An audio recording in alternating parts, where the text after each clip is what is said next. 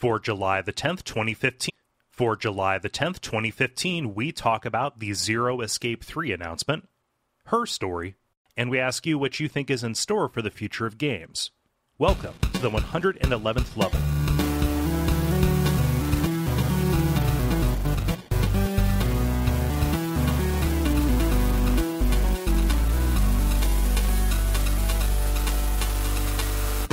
My name is Cole Ross. I'm Dennis Furia. I'm David Maismith. I'm Ben Merkel. And you're listening to The Level. It's a podcast for people who love video games. Dennis, welcome back.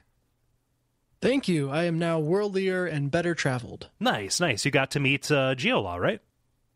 Yeah, it was really cool. And his whole little family that he's got going on there. We were in, I guess, part of our travels. And, well, I don't know if I can tell people where he lives. We were. His safety is compromised. No. Red team go. I'm sorry. I'm running an operation against Geolaw. No. We've got him. No. I'll censor it out no matter what. But I'll IM him later and see if he cares. We met up with him and his little family that he's going on, and while we were passing through his city, and it was really fun to just hang out and talk. Meet. He's got a little kid now, so that was fun, and it was just generally a really cool time. So yeah.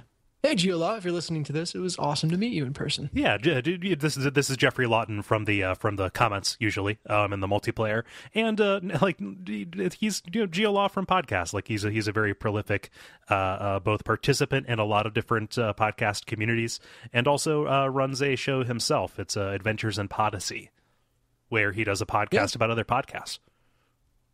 Yeah, it's fun to meet like listeners or other like podcast people. It's really that's kind of like been one of the nice things for me about this whole venture is like getting to meet really cool people like that. Yeah, no, it's even better when they turn out to be really, really cool. Yeah, so it kind of sucks when they turn out to be psychopathic killers. Well, nobody came to our meetup, David. So nobody left the meetup. I suppose, yeah. Let's see here, Dennis. What did you miss? Last week I read some poetry, and I apparently made a bunch of people very happy by doing that. So that was that was good. I have not listened to that episode yet, so I look forward to it. Yeah. It was good. Murph submitted a question. Let's see here. Is there any other like remaining business? You would think that we would do this off the air, but no. I'm going to do it on the air in this section. Yeah, forgive me. It's recapping last podcast to me. Yeah, exactly. All right. So then I talked about Her Story, but a little bit like I hadn't really played it, but now I have. Wait, you're going to get to that part later. It's good. Okay, so well, I'll save it for then. But I'm curious to know if that's a game that would be fun to play, quote unquote, co-op in terms of just like experiencing it with someone else and kind of guessing together at what to search next. Long answer is yes. Cool. What's the short answer? That's more letters. Yeah, I was gonna try to make it like a one syllable utterance, like but yeah. Oh well, yeah. Let's see here. Forgive me if I clear my throat and sniff a little bit. I think I might be coming down with a cold. No. We recorded for 4 hours to do the LA Noire episode of Watch Out for Fireballs, and I went back and edited it, thinking like, oh yeah, so this is going to be good. This is going to be a fun episode. And then I was listening to it, and I realized I am sniffing and clearing my throat through this entire thing. So I had to go through and not quite listen in real time, but like watch the waveform for times where I did it. And I don't know if I'm going to do that for this show. No, do not do that for this show. Yeah, so I'm going to try and be as off mic as possible when I do that, so I don't gross people out. It's going to be the opposite of the poetry. You'll hear. Fuck it, we're doing it live. Yeah, you'll hear periodically. Okay, I'm back. And then, like, as soon as I release it, people are going to put up a GoFundMe, like, let's cure Cole. Say it's the Save Cole Foundation. Oh man. I just imagine some old white dude like trying to like keep on putting his arm around you, and you're like shrugging him off, like trying to get out of frame. He's like, just for $1 a day, you can feed. Dude, get off me! No, feed one Cole. Jerry Lewis, go away! I didn't invite you into this house, How Jerry did you Lewis. get here? Vampire Jerry Lewis. Well, no, if he was a vampire, then, not inviting him into the house would, fix the problem. Oh, he's a reverse vampire. He's a daywalker. Oh, okay. Yeah. So he can enter your house until you invite him in which case he has to leave. Yes. He thrives He on has the commitment issues. He doesn't like to get too close in friendships. he thrives on the light of Blaven. Yeah, that was terrible. Don't reward that. So we've got the usual kind of show in store for you. We got the brief, the multiplayer, and the grind. I see no reason why we shouldn't do the brief, where we talk about video game news as it is happening around us, like we're in the trenches at the Somme. Guys, do you have a story that you want to volunteer? Anybody, step right up. I've got one that excites and perplexes me. Okay. Yeah. So it's been announced that Telltale's The Walking Dead is going to be performed live during San Diego Comic-Con. And they're having a bunch of the original members of the cast come and like do a live reading. This is the original game? Yeah, the Telltale game, yes. Yeah, S1. Okay. So do you just get to shout at them which option to take? Well, that's the perplexing piece. Like, yeah, how do you choose? Do you go back? Like, they've got to have statistics on what was the most common answer. So do you just go by that, or like, how do you decide? Wouldn't the most common answer most likely end up being, say, nothing? Well, the other thing is some of the choices will remove some of the characters from the table reading too, so... Yeah. Yeah, there'll be a dude with a taser, sitting.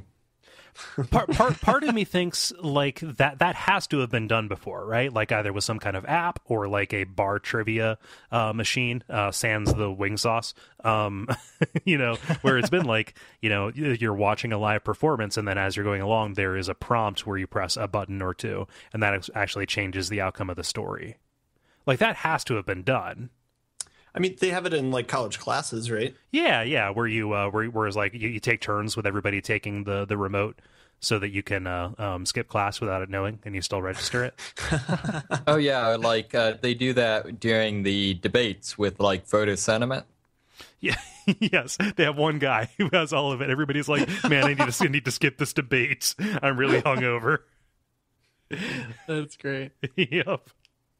Yeah, well, so the character or the actors, the characters that are coming with the characters that are having their actors come and perform are Clementine, Lee, Kenny, Lily, Carly, Andy, and the event will also include the character of Larry, Lily's father. So I don't know if you can suss out from that what path they will take, and I don't know how far through the actual plot they're going to present. Yeah, like if it's just going to be in episode 1, because I'm not sure the entire thing would fit into one night. You need at least like an afternoon. Yeah, that season's like 10 hours. I wonder if they're going to try and lip sync it and like do it to the actual game. Maybe. I mean, they're the actors; they can just say the lines. Mm-hmm. Yeah. Huh. It also begs the question of how they'll do some of the higher octane action. Yeah. Because you can't exactly. Well, you can cut someone's arm off on stage, but the the amount of zombie fighting and stuff that goes on in the game might be hard to replicate. Yeah. Like I said, guy off to the side with a cattle prod. Yeah. I kind of said it was going to be a reading. But as I look through the article again, I'm not sure that it clarifies whether it's going to be just a reading, which would be easier to execute, or if it'll be like an actual full-on play. Yeah, like a performance. I don't know. But I'm very curious to see how they do the choice part of it. Yeah. Well, we'll never find out because there are probably people already lining up for it. Yeah.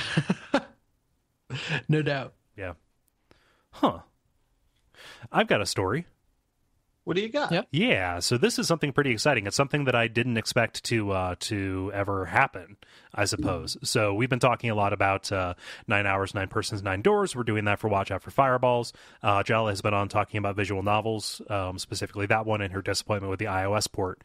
And Dennis, you've been talking about trying to get Danganronpa off of me. Like this is currently in the air, and I really like Virtue's Last Reward, which is the second game in that series, but it didn't really do that well, either in Japan or over here. And it was pretty much a foregone conclusion after that game's release from the creator that there would be no third installment to kind of like wrap things up. It's not really a spoiler to say that it ends on a cliffhanger, because that's kind of what these things do.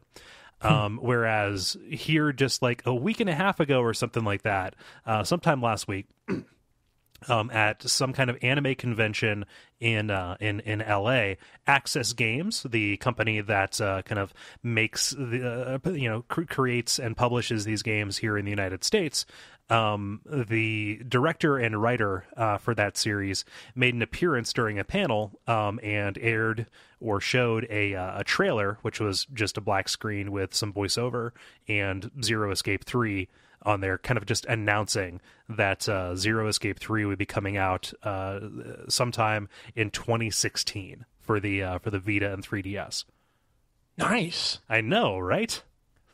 So was there an image? I saw someone tweet an image that was shown as well. Yeah. They had like some really basic character design, just like a still, but it was a really bad image taken with like a cell phone camera. Yeah. Yeah, I feel like it'd be a bad sign if you announced a visual novel without, any visuals. There were some, but it was mostly words on the screen. It was very like... So it was just a novel. Yeah, he came out. It was nonsensical words flashed up there, which, to be fair, that is also what the trailer for the original 999 was. Kind of like nonsensical words and phrases, but they all kind of like... So kind of a throwback. Yeah, linked back to the theme and stuff like that. But cool. He came out and he kind of said, yes, this has entered development, so it is very early on. I wouldn't be surprised if they don't have a whole lot. They brought in the writer for Danganronpa to kind of contribute to this, and he made a comment saying he knows what happens in the story, he knows the ending, and it's going to be the craziest ending yet, which is saying something. So we'll see. Is this like a trilogy, or is this just the third one in a series? I think that it is lined up to be a trilogy. I don't know for sure, but like with the cliffhanger that Virtue's Last Reward ends on, they said, yes, there's one more that we have planned for this story, but they may leave a door open for more if this one performs, which I kind of get the sense that this is just a kind of like a Tinkerbell being resurrected by enough people clapping their hands. Sure, yeah. Yeah. I don't remember that scene. Hopefully that doesn't do bad things to the story. I mean, hopefully they can execute on it, but yeah. I don't know. Is that a pun? Kind of. Man, I want to play it again so much. It's so good. Yeah, those games are really, really good. If you don't play them on iOS, I think that you need to have the puzzles, but that's just me. Yeah. Yeah, I would agree with that. Yeah. Let's see here. Ben, you got a story? I have two stories, but they're both small. So one story is they kind of announced a release date for the Android Fallout Shelter. They said sometime next month, so sometime in August. But that is via Twitter, not via official statement. So take that with a grain of salt. And the other small story is they're making an update to The Witcher. And so they're fixing a few of the inventory management things, and they're adding a few places to store items in the game map. So why would they update the original Witcher? So The Witcher 3, excuse me. Hey, Ben, listen to this. Yeah? What am I banging a pen against? I don't know. A copy of The Witcher 3 for PS4. Yes, I was talking with Allison, and it's like, I don't know what to play next. What should I play? Play The Witcher. Okay, so I went to GameStop and bought it. Okay. Nice. So yeah. So wait. So there were inventory management problems, and so they solved that by kind of putting some chests out in the world, or.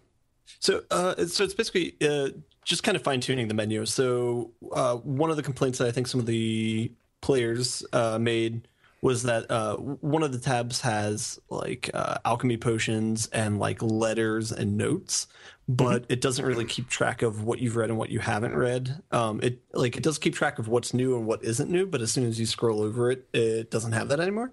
So they're like fading out stuff that you've already read. So it just helps you better manage the new things you've picked up versus the things that you've already addressed. And there's another thing where if you're looking for a specific potion, they'll highlight what items you need to get from merchants when you're talking with them. No. So just kind of small fine-tuning things like that. Nice. Yeah. You almost never see those kind of usability tweaks happen. Yeah. It's weird. It seems like they're doing a lot of functional and kind of narrative updates to the game kind of for free long after the game itself is coming out. They're straight up giving out story DLC, right? Like actual missions for you to run? Yes. Yeah. Huh. Well, yeah, that's really good to hear. Like CD Projekt, I kind of have a lot of admiration for them based on everything I'm reading about them and hearing from you about how they're handling all of that. Like, it was already a good game, and they're not afraid to make it better. Have you opened the game yet? Oh, no. I can open it on air if you want. Well, do you want me to do an unboxing? Yeah, do Wait, let me breathe really heavily. Gotta get my my Leatherman. Okay, I'm gonna make the cut.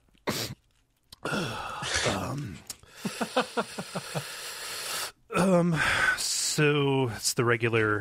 Let's see here. The shrink wrap is off. It doesn't appear to be visually different. And there's a bunch of cards inside. What's that? It appears that the clips that hold the manual into the case have broken off, have become busted. I'm gonna knock it a half a point for that. Actually, that is true. Yeah, the clips are broken, but it's fine. I thought you were going to go on to do the bit that you were just slowly destroying it as you open it. No. This pancake doesn't taste like anything at all. David, you got a story? Sure, I've got a small one. Apparently, the CEO of Sega spoke to Famitsu? Yeah, Famitsu, the biggest gaming magazine in Japan. Okay. And has apologized to gamers for betraying their trust. Oh, with Sonic Boom? For the past 10 years. Oh, so it stretches back. Wait a minute.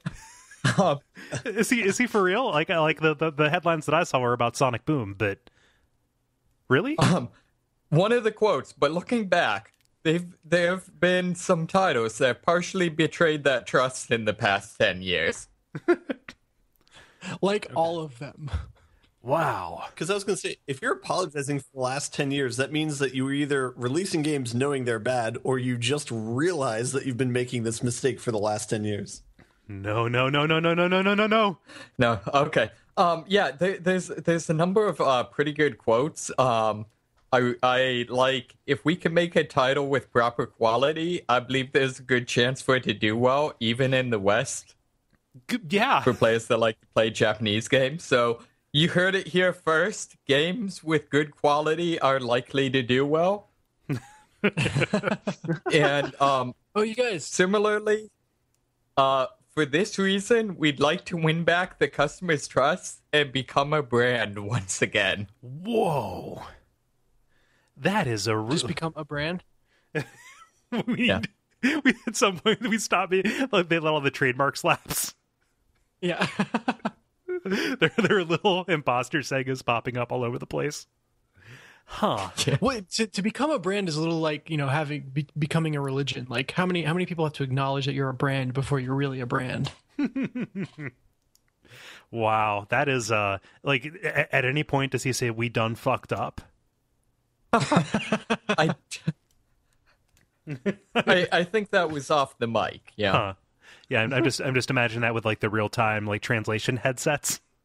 And it just says, we done fucked up, and then like 3 seconds later, the translator says, "We done fucked up."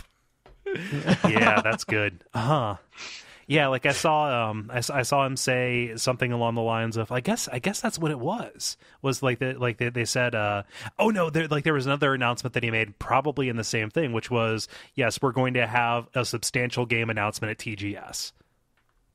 As if to say we haven't done a substantial game announcement in a while. Wow. That's funny. Well, in some ways, this is kind of interesting because, he makes reference to, how well known they were in the 1990s and that they've sort of coasted on reputation since then. So I do think it's kind of interesting to see them, I don't know, have at least enough self-knowledge to look back and be like, this is when we actually made good games, and we want to do that again. I mean, if there's something that you don't want to punish somebody for by laughing at them for as much as I'm joking about it, the last thing you want to really kind of like hit somebody hard for is like an actual admission. Like, oh yes, this is true self-knowledge. It's just it's absurd to hear anybody of any kind of business stature say something so frank that everybody pretty much believes. And like, in one sense, they kind of have to not acknowledge that they knew it as far as it goes. I'm wondering what makes now different, actually. Like, why now are they saying this? He walks off the stage and is like, yes, I found the perfect way to get their hopes up so we can crush them with another bad Sonic game. And like, check under your seat. We have the Dreamcast 2 shipping to KB stores tomorrow. Wait. Oh, whoa. That's, Well, KB Toys is gone. Whew. Then where do we ship all those Dreamcast 2 guys? Yeah. Wow. Yeah, I know. I mean, it does seem like okay, not to make another kind of thing at their expense, but I didn't realize because why would I care? But apparently they didn't come to E3, right? And I guess the whole canceling of Silent Hills. So it does seem like maybe there's been a number of recent things that have sort of hit them harder than. Silent Hills was a different company. That was Konami, really? And not Sega. Yeah. Oh, I'm sorry. Yes. Yeah. Yeah. No, there has to be something else. I mean, like Sonic Boom was a really big egg in their face. Like even more so. Like very few people will come out and defend that. And like that is actually like the fact that they released that in the state that they released it. If anything that I read about it is true, is definitely, let's say, insulting to anybody who would still buy those games now. Yeah, I saw bits of the cartoon while I was on vacation. Yeah. They somehow made Sonic's voice more annoying. I don't understand. More annoying than Urkel. Wait, more annoying than the original cartoon? Yes, more annoying than Jaleel White. So, I don't know. The Sega is a company that I have a lot of fondness for. Like, it very much did define my childhood in a very real way. Like, I was a Sega kid, and for as much as admitting that makes me a garbage person, then, so be it. But it's always been sad to me to see them in the state that they're in, and in the state that they have been since, January of 2001. Multiplayer. Now it is time for Multiplayer, the section of the show where we ask you, the listeners, a question. Dennis, what is the question you ask the nice people? Yeah, I asked them kind of, what are you hoping to see a couple of years out in video games? So we talk a lot on the show about how we're in a golden age right now, and I think it's very true. But there's always things that could be better, and there's always new things that could be exciting. So what are you hoping to see in the next 5 years? We're kind of the new generation is here, right? Mm-hmm. So all the hardware stuff is known. So as that evolves, what are you hoping to see? Yeah, I'll pick up with Roop's response here first. I hope the modern systems or games won't have smell-o-vision or shock day extreme. I don't know what that is. Hell, I don't even want VR to become a thing. Sure, Nintendo is going to come up with its gimmings. Whoa, gimmicks. There we go. But those won't last. All you really need is a lag-free input system, be it keyboard or a pad-like thing, and a game worthy of playing. People want to be immersed in games, but many don't realize that the comfort of not being in the games makes them entertaining. How many have or will play Skyrim or any sandbox game using the it's so realistic and fun Virtuix Omni? I don't know what the Virtuix Omni is. Is it? I think using the treadmill. Yeah, I know. At one point they hooked it up to a treadmill where walking on the treadmill would translate to walking in Skyrim. Oh yeah, they did. They did do that. I saw one with them do it with Minecraft as well. Mm-hmm. Oh my gosh. Yeah. That's, I don't know. It needs to be different kinds of experiences than what we're used to. Mm-hmm. Yeah, porting X game into virtual reality will not work. Yeah. Yeah, I feel like, I don't know, to me, games are storytelling.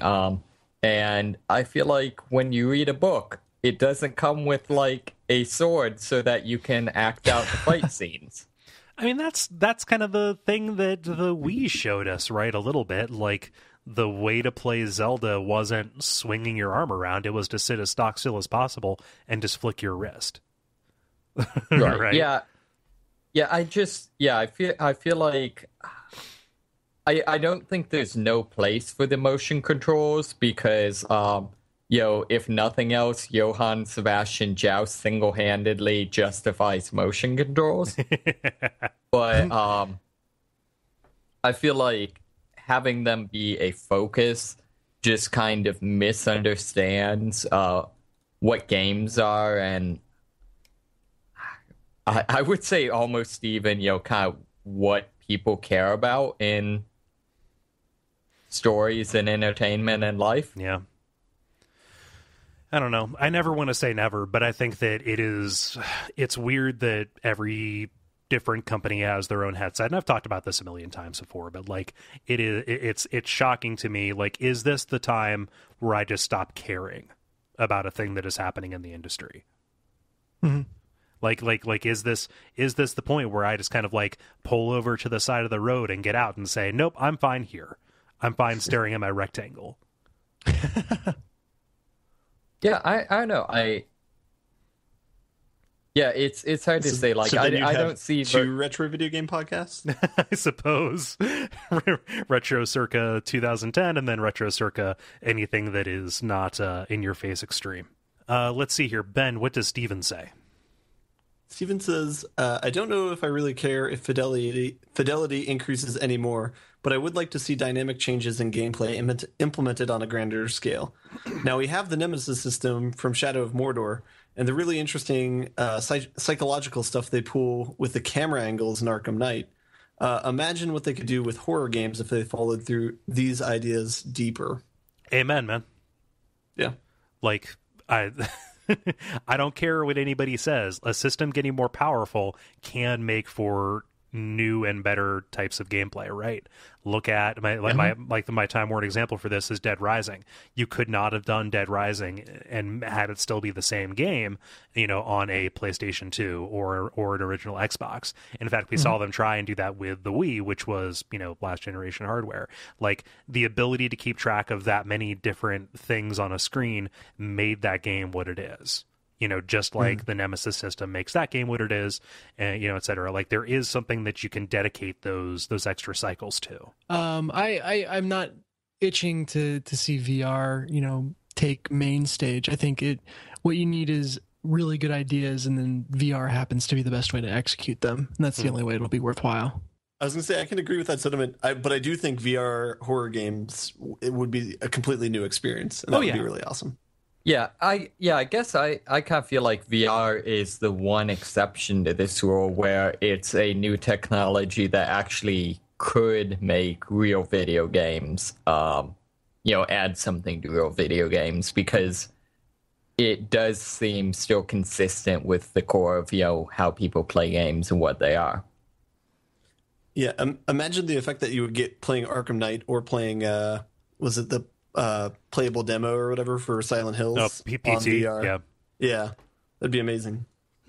Oh yeah, definitely. Like, I would want that really bad. Like, I would love to play Amnesia with an Oculus or whatever, because you could actually look at the monster. Yeah.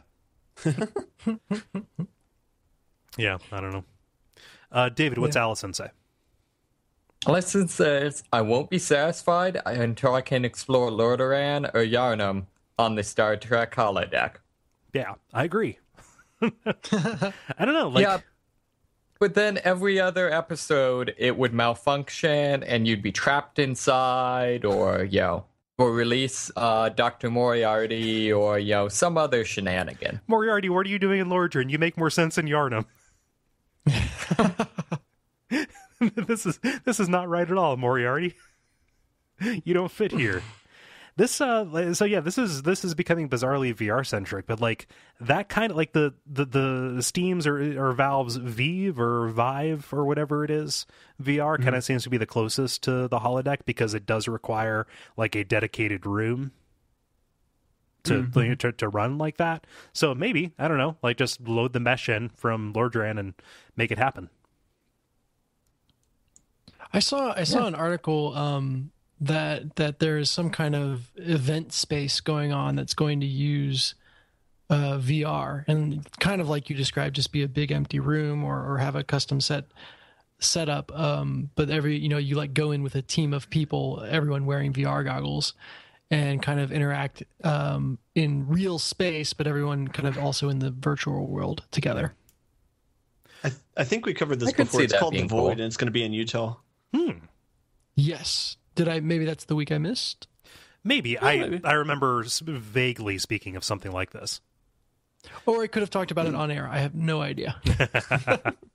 What I mean, so for something like that, like what I want is to see like a demonstration of the technology which says even though you are in like a room that has a finite space, whether it's 10 by 10, 20 by 20, like there are walls and a door, and if you walk far enough in one direction you're going to hit the wall. I want to see like what they can do to trick your body into, by following visual cues and not just spatial cues, to feel like you're walking in a straight line even though you are actually avoiding hitting the walls. Sure, yeah. Yeah, I want to see that. I want to see that happen. I don't know what it would take, but walls And covered with spiders. Hyperbolic space. yes, yeah, yeah. I mean, okay, so you just need like a toroid kind of shape. Yeah, walking around the space donut. Let's see, Dennis. What does Phil say? Phil says, I hope that more small companies put out gems, larger companies start taking bigger risks, and we stop worrying about 1080p in games and start focusing on new ideas. But most of all, I'd like the gaming community to stop being toxic. Yeah. Was that a slow cut? I can get behind that. No, I knocked over something on my desk. Thankfully, it was not a beverage. Yeah.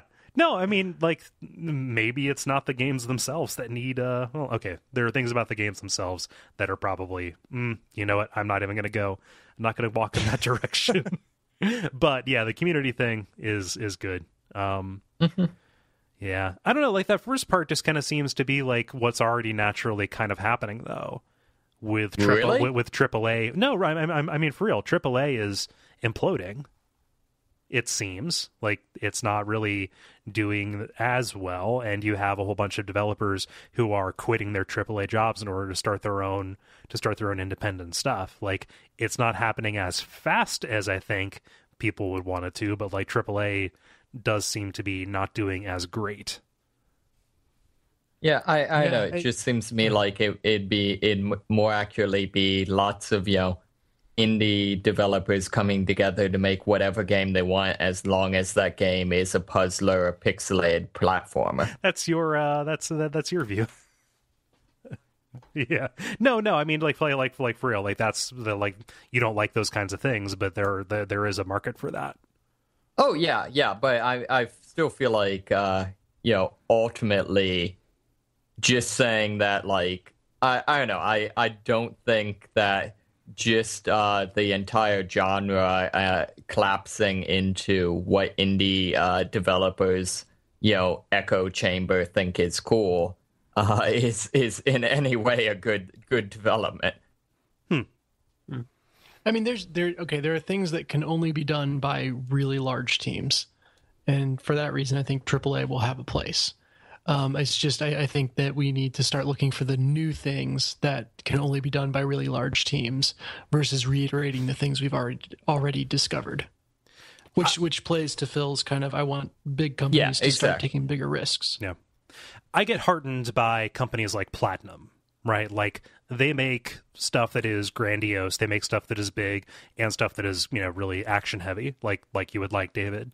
But they are not so big and not so entrenched that they're not afraid to do something really, really weird. And in fact, as a company, their entire ethic seems to be, let's go to the place and the publisher and kind of the subject matter that is best going to let us do what we're good at. Yeah, sure. Or look at Guerrilla launching out into a new IP. Yeah. Yeah. Let's see. Franz says, I will second the Nemesis system from Mordor, but I want it combined with the Simulate Everything system from Dwarf Fortress in a nice, usable package. I've been dreaming about that since the late 90s, convinced it would become the norm next generation when the computers would be powerful enough. Cressy's going to be here. You'll see. You should mention he said that, not you. Yes, I am quoting Franz on that, so don't worry. What is the Simulate Everything system? No, just to like how granular Dwarf Fortress's simulation gets, like in terms of just keeping track of a bunch of stuff, which it can do because most of it is ASCII kind of things. Yeah, okay, so like Dwarf Fortress will establish like an entire several thousand year history of your procedurally generated world, and like I want to say it'll like keep track of like the physics of liquid flows, so you can create volcanoes and stuff like that. And even though it's this society building game, it's also each individual person is actually doing their thing, and bar fights can eventually spiral out of control and lead to the downfall of an entire civilization. Basically what Peter Molyneux promised Fable would do. I'm not being glib. Nice. Like in reality, like that is the whole promise of you'll plant a tree when you're a child and it will be a full grown tree when you come back as an adult. Yep. Yeah. Okay, cool. Yep. Ben, what does David say? David says, I'm honestly good with graphics where they're at this point, so I'm just wanting the systems to be capable of bigger and better things. I want Elder Scrolls 7 to be a true living world where no two games are the same, and the events are all dynamic and non-scripted. Yep. So that's a second. Yes, definitely. There are some themes here. David, what does Sean say? Sean says, Kingdom Hearts 3 will be teased again.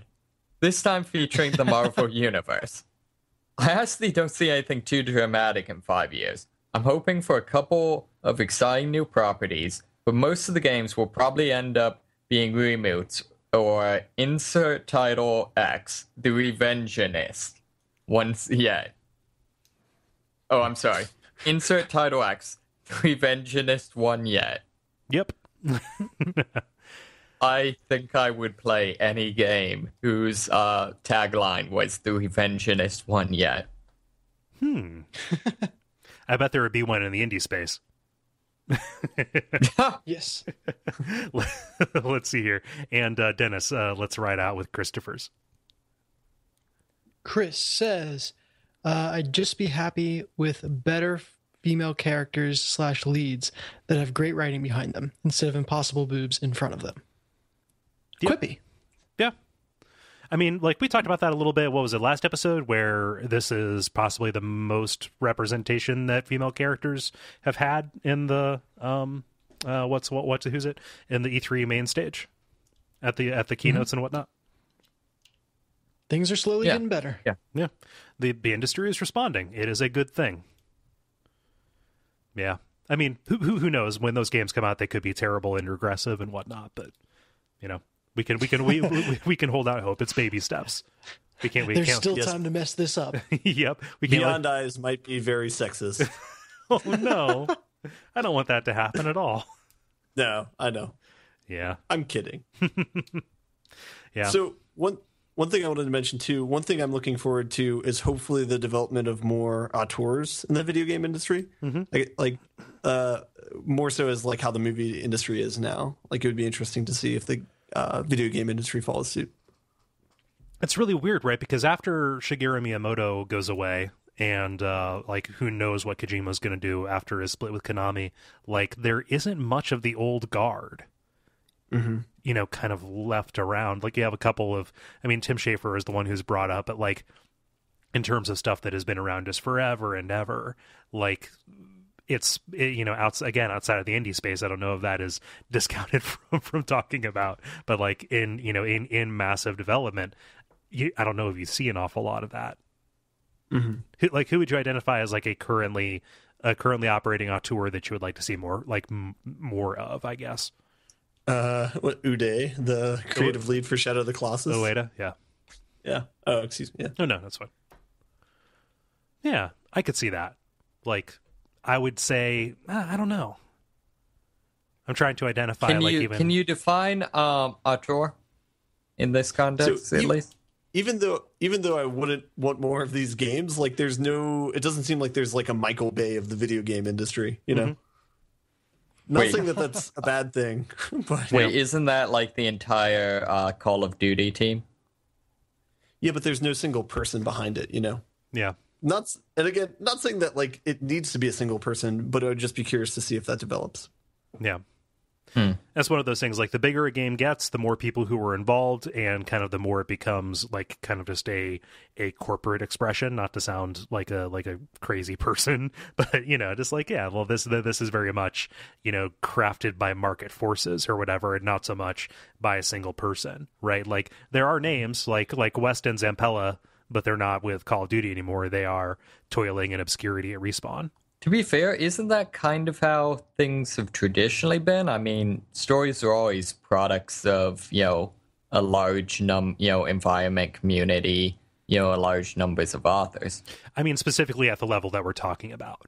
Like, I don't know that you could say that Assassin's Creed story is so much like one person's singular expression, more so than something that is not just crafted by like the market pressure of who's going to buy what, but something that is tested and into the ground in terms of what is going to sell to the most people. Okay. Yeah. I mean, obviously, people are going to make things. The things that we know about that are popular are there because people wanted to see them, and therefore there are more of them, et cetera, and et cetera. What I'm talking about is something that is kind of more systemic than that. Okay. Yeah. And then my thought on what I want to see in the next 5 years is, and I think I mentioned it sometime when we were talking about the next console generation, is just ease of use. I want everything to connect to everything seamlessly, so I don't want to have to plug my station into the TV with wires. I want it to just set it next to it and have it connect. I want more of the, you can play games on your Vita that would run on the PS4. I just want that to be that's the standard, and have things work that way. Yeah. I kind of want consoles to go away. Yeah. In place of, what would you like instead? Go on. No, I kind of don't. I think that consoles are just kind of an artificial construct that has ceased kind of helping people actually play the games as they're coming out, and instead it has become this, it has outlived its usefulness, but beyond just artificially balkanizing the way people kind of enjoy these things. Yeah, the console life cycle is probably the best thing that it has going for it, in that I can buy a PS4 and know that I'm good for 10 years, whereas I don't think I could say the same thing about a computer. See, it would be interesting to do a comparison and see, like, I don't know, somehow define, like, hit games and see what your chances of not being able to play a hit game on a computer because you aren't keeping up with the requirements versus not being able to play a hit game on a console because it's exclusive to the other guy. Yeah, just pick this game and then do a comparison. Like, and I don't know, like it's almost kind of becoming a thing where it's not even really a factor anymore. Did you pick the wrong guy? Because everything comes out on everything, and at that point, I don't know what the point is. Sure. Yeah. Like then the distinction just becomes, well, we're going to have more content that is exclusive to one or the other, that is going to be split off even further into retailer specific kind of stuff. Like, I don't want retailers to even be involved, really. But this isn't yeah. this isn't new. I'm not like pinning the theses to the front door. This is stuff that we've said all the time. But like, I enjoy my PlayStation 4, but like, I would not be sad if there was no PlayStation 5. I would be sad if there were no more handheld games, like no more dedicated handheld. Yeah, I guess that's a console place that makes sense. Yeah.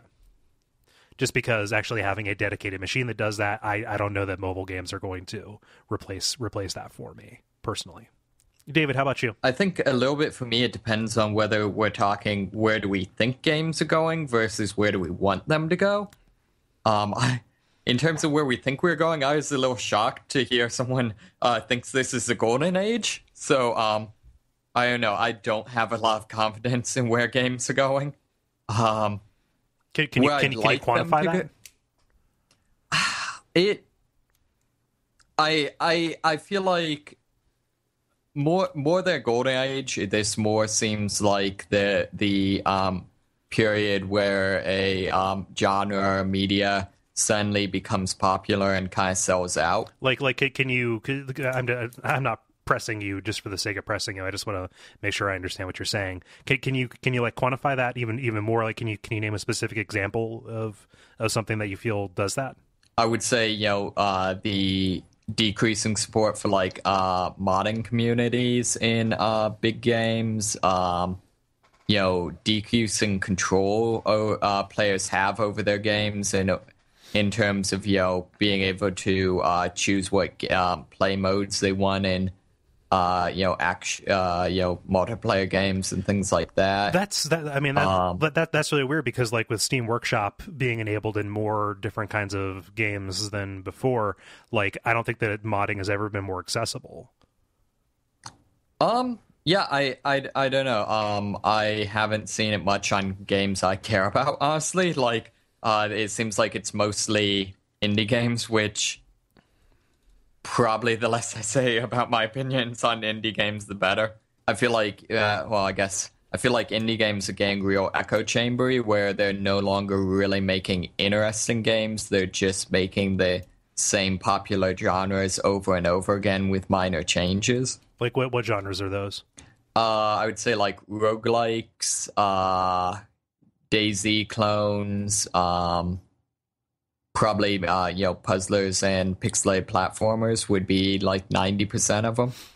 Dennis, since you wrote the question and you phrased it, why would can you explain what you mean by the golden age?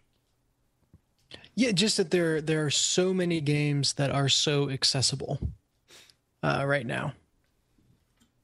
Yeah, that like, just in terms of it is easy to get a hold of more games than you could ever play. And easy to get a hold of more quality games than you could ever play. Yeah. I mean, even though that also comes with mountains of shit. So, well, yeah, like, and you just have to hope that the good stuff is going to rise. Like, what would you like to see instead of that kind of stuff in the indie space? I guess I'd kind of two things. Probably a combination of what Phil said, and then what we had several people say with I think increasing focus on kind of like what Steven said, the kind of dynamic aspects of gameplay. But like specific genres and stuff that you want to see. Action games, action and I guess more adventure games that aren't dumb. What's dumb? It's just dumb. I don't know. It seems like every action game I play is basically a Michael Bay movie. But there's no auteur yet. I kind of liked kind of like what we talked about, because our viewers weren't there, but when we're getting ready for the E3 thing, one of the to a large degree, kind of the most recent Mad Max movie is kind of my ideal. The fact that you can make a legitimate action movie and still have it have a relevant, a meaningful plot and characters and things like that. Doesn't seem to be present in games. I would say overall, though, maybe my biggest thing would be I'd like to see the video game community abandon the idea of games as art. Okay. I think it's a dead end. Not to the degree that I don't think video games aren't art, but I feel like it's just an artificial focus. It's kind of, I feel like it's basically like someone thinking that, if they drink wine and wear a suit, that makes them sophisticated, where, people have latched on. I think what it really needs to be is, people need to articulate and make games that are important and relevant. And I feel like people have latched on to art as, kind of some artificial, stand-in for, oh yeah, art's important, therefore if video games are art, they'll be important. But isn't that semantics? Maybe. Yeah, it sounds like you support the idea of video games as art, but not like billing it as a video game of art and have it not be a quality game. Is that kind of the I think the issue is, you want the video game to be like, hey, I'm art. I am so art, guys. Everyone, I am art. You just want them to do their thing. Right. You don't want the art to stand for artificial. Yeah. Yeah, and I guess I guess also to a certain degree, I feel like some of it is, it's sort of like, dressing up in, a little kid dressing up in his father's clothes, to become an adult. Is the word you're looking for pretension? Yes. Okay. Yes. I mean, like, outside of the Stanley Parable, which I know you dislike, can you point to something that is, like, straight up, like, pretentious and offensive to you? Like, I mean, it's like a specific title. Not really. I tend to avoid anything that smacks of that, honestly. But I just mean like you're aware of the presence of them. I just want to I it sounds like I'm grilling you. I just want to have a better idea of of where you're coming from on this. He's putting you on heavy breeze. Heavy breeze. Yeah. No, I honestly, I'd have to go back and look. I mean, like, stuff that you've seen coming out of E3 that you think is, like, troublesome? Like Beyond Dies? Is that one of the ones? Or, like, Last Guardian? Like where does this rest? No, I would say Last Guardian would be, in my opinion, an example of what should be done to it, in that it seems like it's just someone who, intended to make a really good, really meaningful story, and therefore it became art. I don't know. Like, getting art involved in the conversation at all definitely does muddy the waters and everything. And like we talked about, like, if a game does have a message, right? Like, think about our conversation around Papo EO, right? Which is a game about alcoholism, right? And our conversations about, is it better for that to come out, and just say up front, like, hey, think about it. This is about substance abuse. How cool is it, right? Like, I think that discussion about how a game builds itself, and I'm probably in that camp, right, that says if a game comes out and really builds itself with how profound it is, I'm going to be very, very skeptical about it.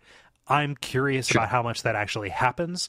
I've said in the past that I don't understand accusations of arrogance, especially when people lobby that against me, because I'm a person who, like, anybody who calls me arrogant doesn't know how much I hate myself. So it's like, okay, well, like the notions of pretensions or arrogance or perceptions of that in other people don't like that doesn't compute for me. So like that's why I'm having so much trouble like speaking the same language as you are right now. And by the way, I'm going to go on record again as supporting Papo EO. Yeah, no, I think that's relevant, and yeah, I'm sorry I can't do a examples just because honestly, like I said, it's something I tend to just avoid like the plague. But yeah, no, I agree with that. I wonder if that avoidance has actually led you to kind of like build up this problem. When it might not actually be there, because like there are forces of this, and I think that there are people who talk about things like Braid, or like when we joke around about like think about it or whatever, like that stuff is out there. But like whenever I try to pin it down, like in not just in you, but just like talking about anybody who would bring up the pretension problem or kind of the mass market, or we're dumbing this down, or it's political correctness gone mad, they're like the actual examples never really come out. It's more against specific people and specific creators as opposed to like what their actual works are. right? Sure. What do you mean, games? I can see that. Yeah, and maybe this is kind of a particularly I don't know convoluted example of kind of what you're saying and kind of what we discussed earlier. Sometimes the community and the discourse is part of the problem. Oh yeah. So I could definitely see that. I think it could be very, very possible that maybe I'm reading into things too much. So I would say to step back a little bit to what you're saying about Puppy and Yo and stuff like that. I think to a certain degree, my particular stance on that is, again, I know it comes up. I really, I kind of care about storytelling, and I feel like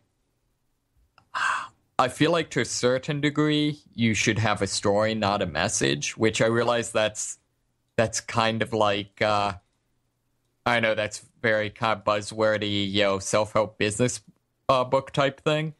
No, don't worry. Like the word story has lost all meaning for me. I just salt the earth, burn it, nothing good can grow again. Fuck anybody who calls themselves a storyteller.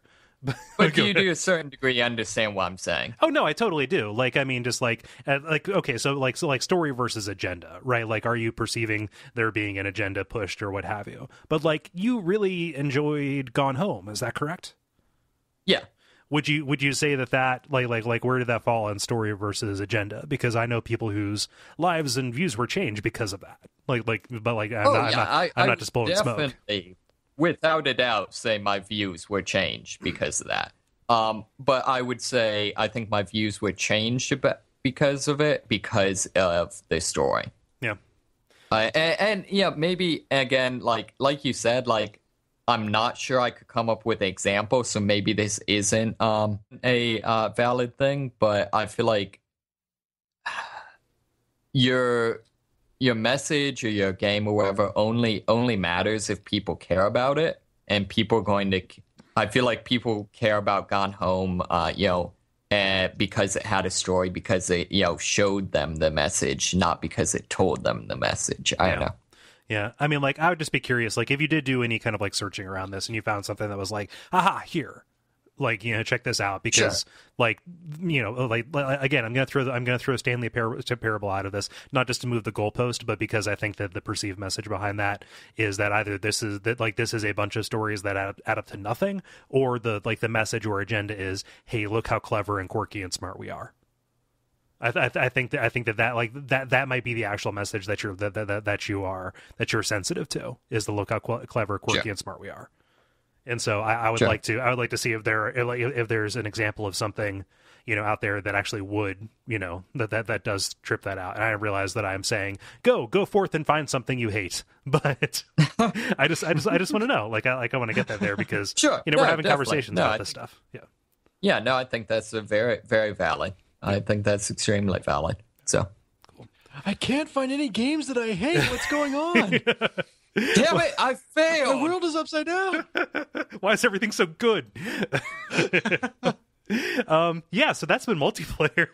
Thank you, everybody, for contributing. If you would like to participate in these they happen primarily on Facebook. Go to facebook.com/thelevelpodcast, and Dennis is kind enough to put those up every week, except when he's not here. And sometimes I do a free play, because again, breakfast for dinner. It's kind of nice. My absences line up, almost like a good rhythm for when we do free plays, so it kind of works itself out. Also, suggest questions, please, because I would love to have you do my work for me. Yeah. And I'm also interested in what you guys are interested in discussing. So yeah, if you have any questions that are oh man, I would really love to see that posed to the larger community, go to Duckfeed.tv/contact and use the button for the level there. The grind. It is now time for The Grind, where we talk about, the games we've been playing over the past period of time or so. Dennis, because you were away, I'm going to throw to you first. Yeah, I was on vacation, which means I got to play a lot of games. Almost exclusively on the Vita. And I played 2 new games on the Vita. The first is CounterSpy. which is like a 2D stealth platformer that turns 3D for shooting segments, which is really cool. Have you guys heard of this game before? No. I'm still trying to wrap my head around what you just said. Yeah, it's really cool. So it's got like a Pixar kind of cell shaded cartoony look to it. It looks like Team Fortress art, right? Yeah, almost Team Fortress with just like one step closer to cell shading. Mm-hmm. And during the normal course of gameplay, you're in a 2D environment. Yeah, it's a Vita exclusive, so I'm confident no one has ever heard of it. And it looks amazing. It is amazing. So yeah, you during the normal like platforming sections of the game, you're in a 2D environment. But then the environments are kind of animated in 3D, and you'll like run in front of rooms that have like people in them or depth to them. And those people can actually see you, and that will actually like run towards you and come to the 2D environment. Or if you get behind certain pieces of cover, the camera will actually shift so that it's looking along the corridor that you're running down. And that will also be a 3D environment for you to have shootouts in. So the game is all about kind of moving from one, stealthily, just not being seen, and then when you are seen, getting to cover quickly and taking out the people who saw you. So I haven't seen that kind of switch between 2D and 3D so seamlessly done before, which is a lot of fun. There are sequences like this in Metroid Other M. Oh, really? Yeah, okay, cool. whereby so like normally you control Metroid Other M by holding the Wii remote in its kind of like sideways NES controller position, but there are screens where when you point the remote at the screen, it will go into like an over the shoulder shooter mode where you can kind of like take shots. Okay, perfect. Yeah. And so very like similar to this then. Yeah, so this is like it is a 3D environment that you are navigating in like a 2.5D kind of way, except it's a little bit like Killer 7 where it's putting you on a line and you are just kind of taking the 2D plane for the stealth and then the 3D plane for taking out stuff in the background. That is really cool. I love the body language in the game, particularly of your character. Oh my god, it's perfect. Yeah, they really, really nailed that piece. Like he slinks. that's the best way to put it. And just he goes downstairs. Yeah. Yes. He tumbles downstairs. Yeah. Well, like, when you land from a jump, you'll like land in this like exaggerated crouch type of thing, and yeah, it's really cool. Like it's clear that a lot of love went into animating that main character. A little less so with the enemy soldiers in the game. Like they feel much more generic, but they're there to be kind of cannon fodder, so that's fine.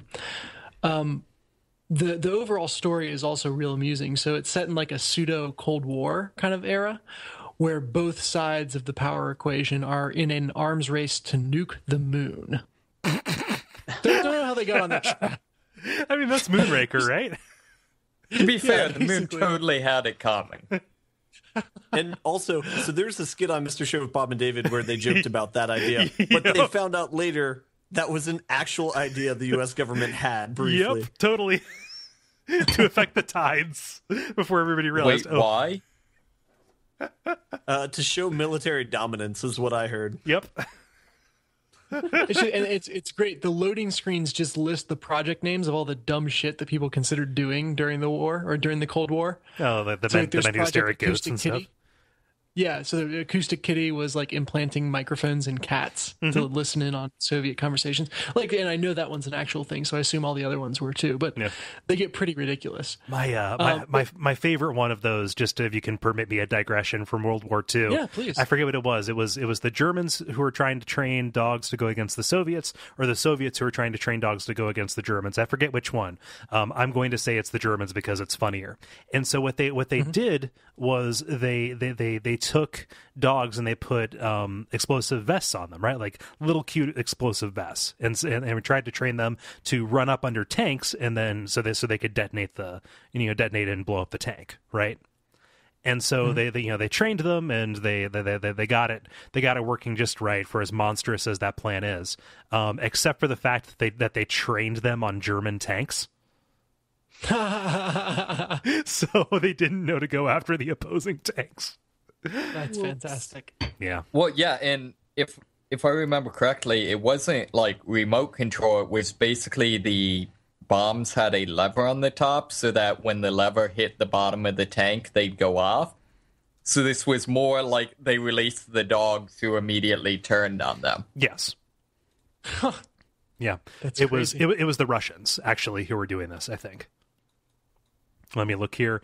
They were dogs who were trained against German tanks. It was the Soviet Russian military force that was doing this against the Germans. So I had that reversed, but continue. I'm sorry, but they actually they use that as kind of like the interstitial like fun fact kind of stuff. Yeah, which is cute, and it's just like that level of silliness that just kind of pervades the game. Nice. Like all the signs in the background as you're crawling through. So the story is that you're a spy who has to kind of play both sides to get enough information to stop the war. And so you can. It's an interesting. It's a great example of a game that uses persistence without being a roguelike. Because and it's even got randomly generated levels, so there's a lot of roguelike elements to it, but it's definitely not a roguelike. But anyway, so each side has a DEFCON level, where if you get caught by cameras, or if you die, or a couple other factors that could happen, it will raise their DEFCON level, and that lasts between missions. And so you've got to kind of manage the DEFCON level. If it ever gets to 1 during a mission, starts a countdown clock, and you have to get to the end of the level. And normally you move pretty methodically through these levels, but if you ever trigger the countdown timer, you have to get to the end of the level before it goes off, which causes suddenly turns this into just like a hectic mad dash to try to get to the end. Yakety Sax starts playing. Yeah, basically. But that's a lot of fun. And then when you get to the end, when you get enough information to launch a strike, you have to do the final mission on the side that has the highest DEFCON level. So you can choose to kind of do a couple extra regular missions to try to lower the DEFCON level and make the final mission a bit easier. So it's kind of a little, I don't know if it's quite a meta game, but it's a nice little system in the game that you actually have to think about, hey, I just jacked up the DEFCON level really high on this this superpower. So maybe I need to do a mission where I don't take any risks on that side and just kind of get through it. And you can do certain things to lower it. So if I just do a mission to do those things and forget about gathering intelligence for a time, that will help me out later on, which is, it's kind of cool to watch that play out. Go ahead. Is this kind of structured like a runner? No, there's not a sense of momentum to it. I suppose, but I mean, like structured like a runner in terms of you are kind of like taking a mission as it goes, and it gives you a couple of different like objectives to to go. But it's like, okay, this is this kind of base, and this is this kind of base, but it's effectively kind of like proceeding like a runner would, like a jetpack joyride or a cannonbolt. Oh, so like it's building the bases as you go. Yeah. Kind of like there's an endpoint to every level, but the level is kind of procedurally generated each time you play, and it felt really good because it never felt like it was just blocks being plugged together. Like everything felt pretty cohesive. So while I know there were some rooms that were repeated, particularly like the final area, I think there's only like 2 or 3 variants of it. But during the main meat of a level, I didn't really notice that it was being procedurally generated, which I think I would count as a success. Mm-hmm. Yeah. So that the game, the 2 complaints I have, and the second one isn't even really a complaint. The first is that if you massively screw up and trigger an entire room of people without taking anyone out, the game can like slow down a bit. Like it's not designed for you to take on a firefight of a full room, either in technically or in just the style of play. Like you should be kind of slowly taking people out one by one. So the system, I think, got a little overloaded the times where I just screwed up and alerted to everyone to where I was. The second thing is that I beat this game in under 3 hours. And so That no, I'm like I said, that's not even really a complaint for someone who doesn't have much time to play games. That was the perfect length. Like I enjoyed what I played. It was a complete experience, and I didn't leave craving more. Technically, I could go back and play it again, and it would be all different levels and stuff. But I don't really see a point in that. So it is super duper short, but I think it accomplishes exactly what it wants to, and then it kind of steps away from the microphone, which is perfectly fine by me. Nice. Or it's just slightly longer than a James Bond movie. Yeah. The cool thing is, like, you said this was Vita only, but no, it's actually on iOS and Android as well, along with PlayStation 4 and PS3. Yeah. Like, it's... Yeah, it was a PlayStation Plus game a little bit ago. Yep, that's how I got it. That's how I got it as well, and I assumed it was a Vita exclusive. But okay, great. Then go play this game. I assume that Vita's the place to play it. Yeah, I think so. There aren't really any touch controls to speak of. Yeah, but it kind of lends itself to that small screen experience plus buttons. Nice. What else have you been playing? You said you had another one. Yeah, I dipped into Hohokum, and that is a wonderful whatever it is. I'm not sure. I played probably about a half an hour of that when I got it on PS Plus. I don't know what the fuck. Yeah, like I screwed around in a couple different places, and then I figured out that I could do, like, I made a bunch of bigger things smaller by hitting them, and I there were a lot of them, and I got all of them, and then I think something happened, but I'm not really sure what I got for it happening, or if it actually anything happened, or I just found something that I hadn't seen before. And then I went to another area and did completely nothing and got a reward for that. So it's all like, the music is a lot of fun. And it's kind of that it's one of the games that you have to play with headphones on just to get the full experience. Describe what you're actually doing in this game, because I don't know that I could. You are guiding a sperm through. But like, no, it's like it's a little eye with a tail behind it. Mm-hmm. That you just kind of maneuver. Like, you're not even like, you just move the stick and it follows the stick, and so you're just kind of it's these really colorful, imaginative environments, and there's kind of parts of the environment that are interactive. Like, one of the more cohesive ones that I got was, it looked like there was some kind of celebration or wedding going on, and if you rode over the bride, who was lower down in the level, she would hop on your back and you could take her up to the wedding, and then you could like dip into the sea that was in the bottom, and these lobsters would fill up wine glasses and pass them out to the crowd. And like, if this sounds completely weird and nonsensical, it's because it is. Yeah. So the message is that an errant sperm can lead to a wedding. Basically.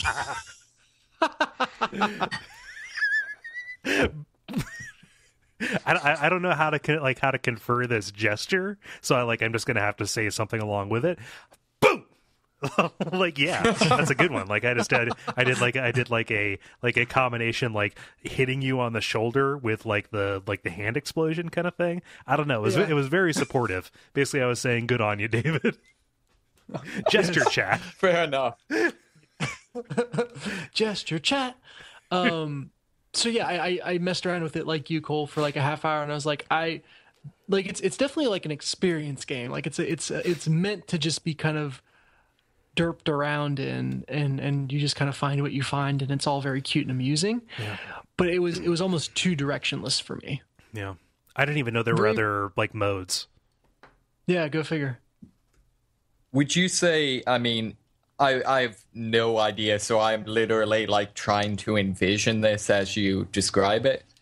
Would you say this is like almost a surreal or like an abstract, like, not necessarily meant to, have any point, just this kind of abstract, here's a cool thing? Yeah, it's like halfway between abstract and Adventure Time. Like it is like that you're not really that far off, because it is meant to kind of like engage you and just make you say, "Huh, it's kind of cool that happened." Oh, that's like, cute. Yeah. Okay. Let me see so here.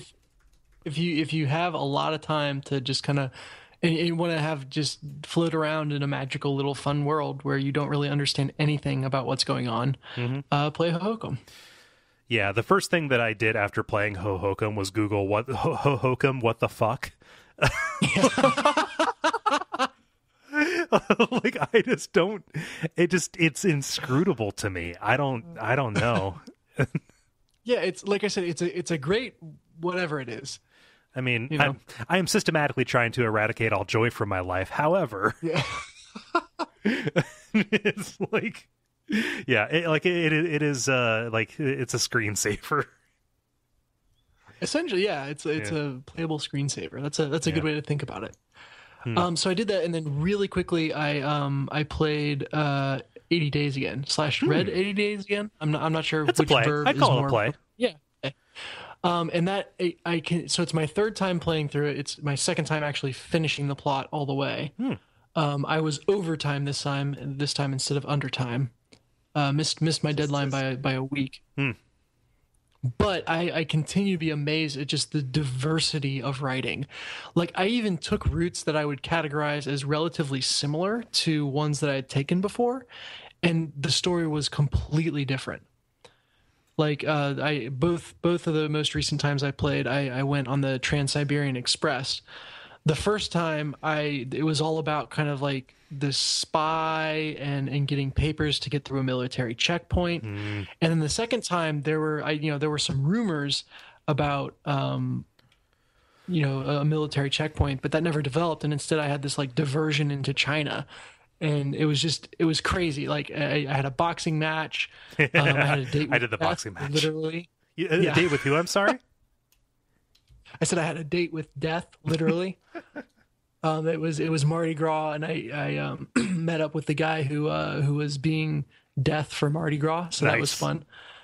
There's just I continue to be amazed and delighted by that game, and have not found the same thing twice. So, was this due to random chance, or did you make slightly different decisions that led to different outcomes?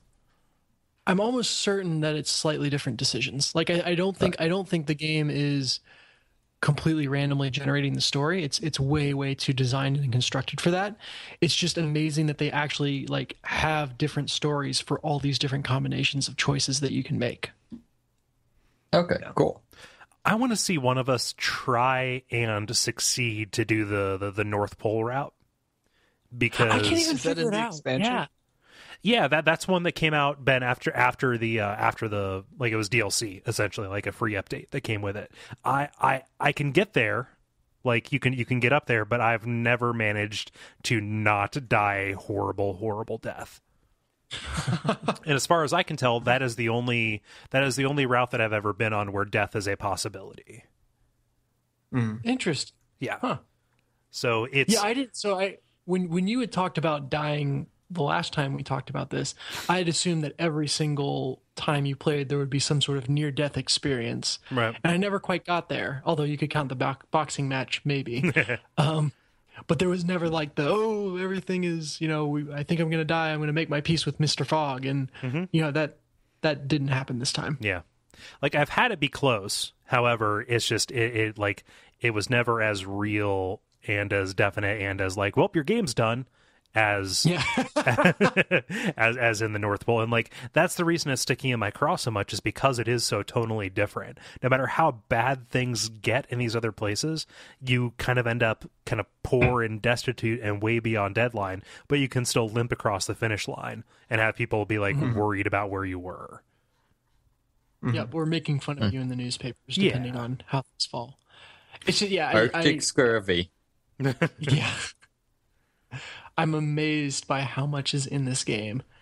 So I continue to just get so much joy out of it. And that's the third thing that I played on vacation. It's delightful. God. I will revisit it again, I guarantee you. Do you still want to pick up Danganronpa? Absolutely. Should we coordinate that off the air? We should. Okay, cool. Let's see here, David. How about you? Sure.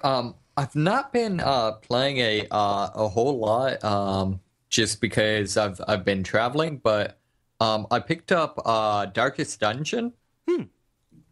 So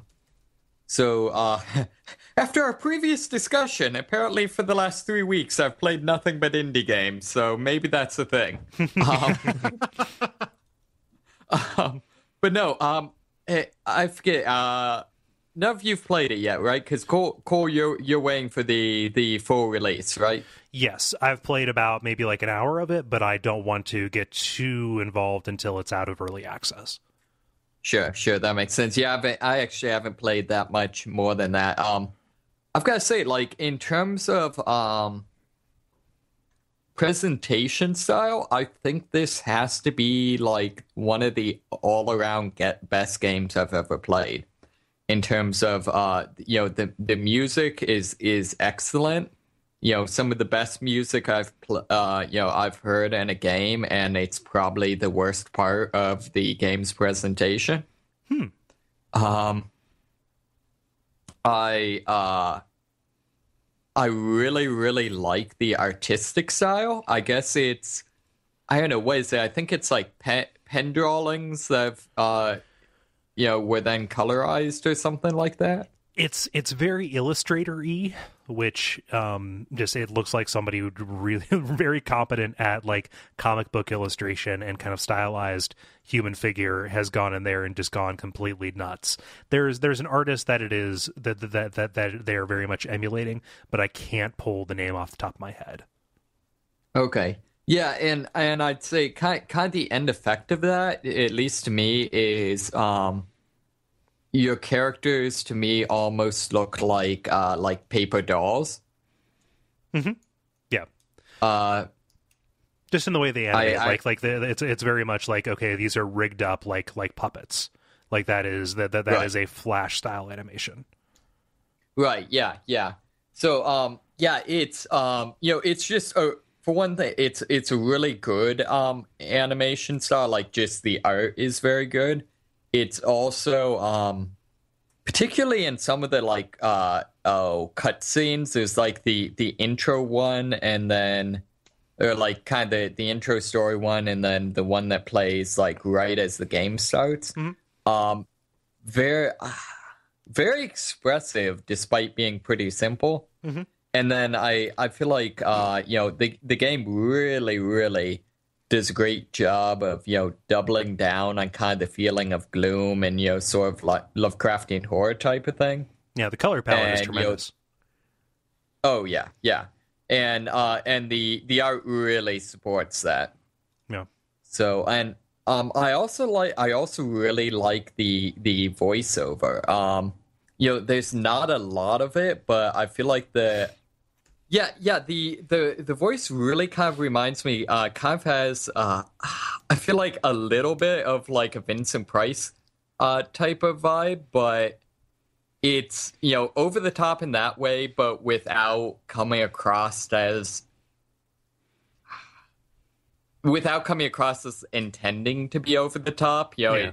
It kind of, channels some of that feeling without sounding like a parody. Yeah. So so I'm really enjoying it. The gameplay itself basically just involves me incompetently leading my random people to their doom. Well, yeah. So far. But like you're kind of marching through these dungeons, right? And you're making just a bunch of very simple choices. And it is a small numbers RPG where you are deploying, you're trying to arrange your party in a way that best fits their skills and deploy their skills in the right way at the right time. And your success or failure at the different checks that it puts in front of you kind of determines like what kind of like how it scars them mentally as you're going through it, right? Right, exactly. Kind of the two. Probably the two most unique mechanics would be, first, that the order of characters in the party, their marching order affects what attacks can hit them, and then which of their skills and attacks they can use. Oh, huh. And then also there's certain characters. For example, one of the classes is kind of this this Tomb Raider type of character who's like its whole class is built around jumping backwards and forwards within the party order. Yeah. And likewise, there's abilities like, throwing out grappling hooks that can force enemies out of order. So, like, you can pull the archers back from the back line to where they can only use their weaker melee attacks. And then the other kind of neat mechanic is it keeps track of your how much light level there is in terms of, your torches, and then whether there's any magical effects in place. So the lower the light is, the quicker your party loses its sanity, but the more you're likely to find rare items, because it's easier to see things when there's no light. Okay. And when you're insane. Yeah, and when you're insane. We need eyes on the inside. Yeah. No. So yeah, it's really cool. Yeah, it's sort of has this weird syncopated type of way of presenting kind of information, and kind of a lot of the things that'll happen as like turns are playing out.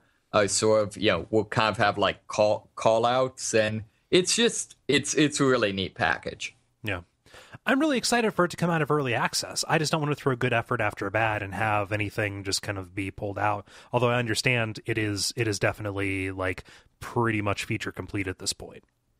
Yeah, I think primary features are complete. I believe there's a couple of classes that still need to be implemented. Mm-hmm. And then I'm guessing there's probably going to be some balance things going together. Yeah. I don't so much care about the balance. I want all the classes available to me. Yeah, especially since a lot of this game to a certain degree like is metagame. So party composition, stuff like that is the entire game. So I think that makes sense. Yeah. Nice. Anything else you've been playing in your exile? Not really. No, I think that's it. Other than that, I've just been watching The Wire. Nice. Yeah, like that. Man, if you're liking season 1, wait till you get to like season 2 and 3. Yeah, wait till you get to season 3.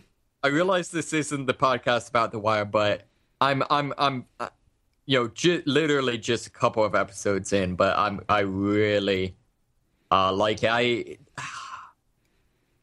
Again, this may be unfair for me, but all the stuff I heard about it was about how realistic the story was, and some of the cultural insights and stuff like that. Mm-hmm. And so, like, from that, I didn't expect it to be just an amazing, police procedural, thriller type thing. Yeah. Like, it starts with a procedural and then becomes something greater than that. Like, Ben, I feel like I'm stepping on your toes by coming in and, like, sucking the Wire's dick. But it's like... That's no. What? No, it's really great because it's kind of like the antithesis of a procedural where, I mean, there's like a formula there, but it's not, any sort of trope. It's like, you have to do a whole bunch of paperwork, and usually the outcome is not that great, Yeah. But when I say police procedural, I mean more like the broad genre, police type crime story, as opposed to actually being a procedural. Yeah. I like the fact that it seems like, particularly, I'm just getting to the part where you're starting to see that some of the police particularly are rather corrupt, and I like the fact that it seems like most of them. I like the fact that it's neither doing like the whole like, oh, you can totally relate with them because they had a crappy childhood and so it's okay that they're corrupt. And, it's not doing that. And it's not doing just like, oh, yeah, they're horrible. bad guys, but like they do have legitimate reasons why they're doing the things they're doing. Yeah. If that makes sense. And I like the fact that it seems like there's a lot of characterization. Particularly, it seems like a lot of the reoccurring but fairly unimportant, at least so far, of the kind of kind of criminal gang members, like actually have their own personalities. Oh yeah, yeah. So like, like it seems like like what drug dealers have their own motivations. Yeah, they're not like two-dimensional. Right, yeah. So yeah, I really enjoy that, and I just in general the fellow who's the kind of the druggie that's being their informant at least right now. Yes, he was one of the characters I already loved from Fringe, and he's pretty amazing here too. So I liked him from Bob's Burgers. Oh, who is he in that? He plays himself in Bob's Burgers. Oh, really? Yeah. Okay, fair enough. Yeah. Yeah. In one particular episode, it's the nude beach episode. He shows up in an instructional video from the health department about washing your hands. He's like, "I'm so and so, also known as Bubbles from The Wire." You know, he just kind of giving it. It's just straight up him and his voice being himself as a celebrity guest in this thing. It's really good. And are there any other TV shows you want me to talk about being really good? No, I think we've covered it. Cool. Yeah, no, I just I really want you to continue with that because I resisted The Wire for a very long time, and I'm sad that I did. So you are on a roll. Go for it, man. What's your excuse, Dennis? I have a child. I mean, unacceptable. There are some lessons in there that Luke could probably really identify with. Don't trust the system. The numbers will ruin you. Yeah. Let's see, Ben. How about you? Yeah. So do you want to co-op a little bit, maybe? Yeah. Let's tag team this bad boy. Okay. So we got Arkham Knight first on docket. You beat it. I did beat it. Yes. How do you like it or not like it? I soured on it. Okay. Yes. So what was the turning point for you? When did you check out? Okay, so I'm going to say something that's going to sound really reductive, but there's a kernel of truth in this.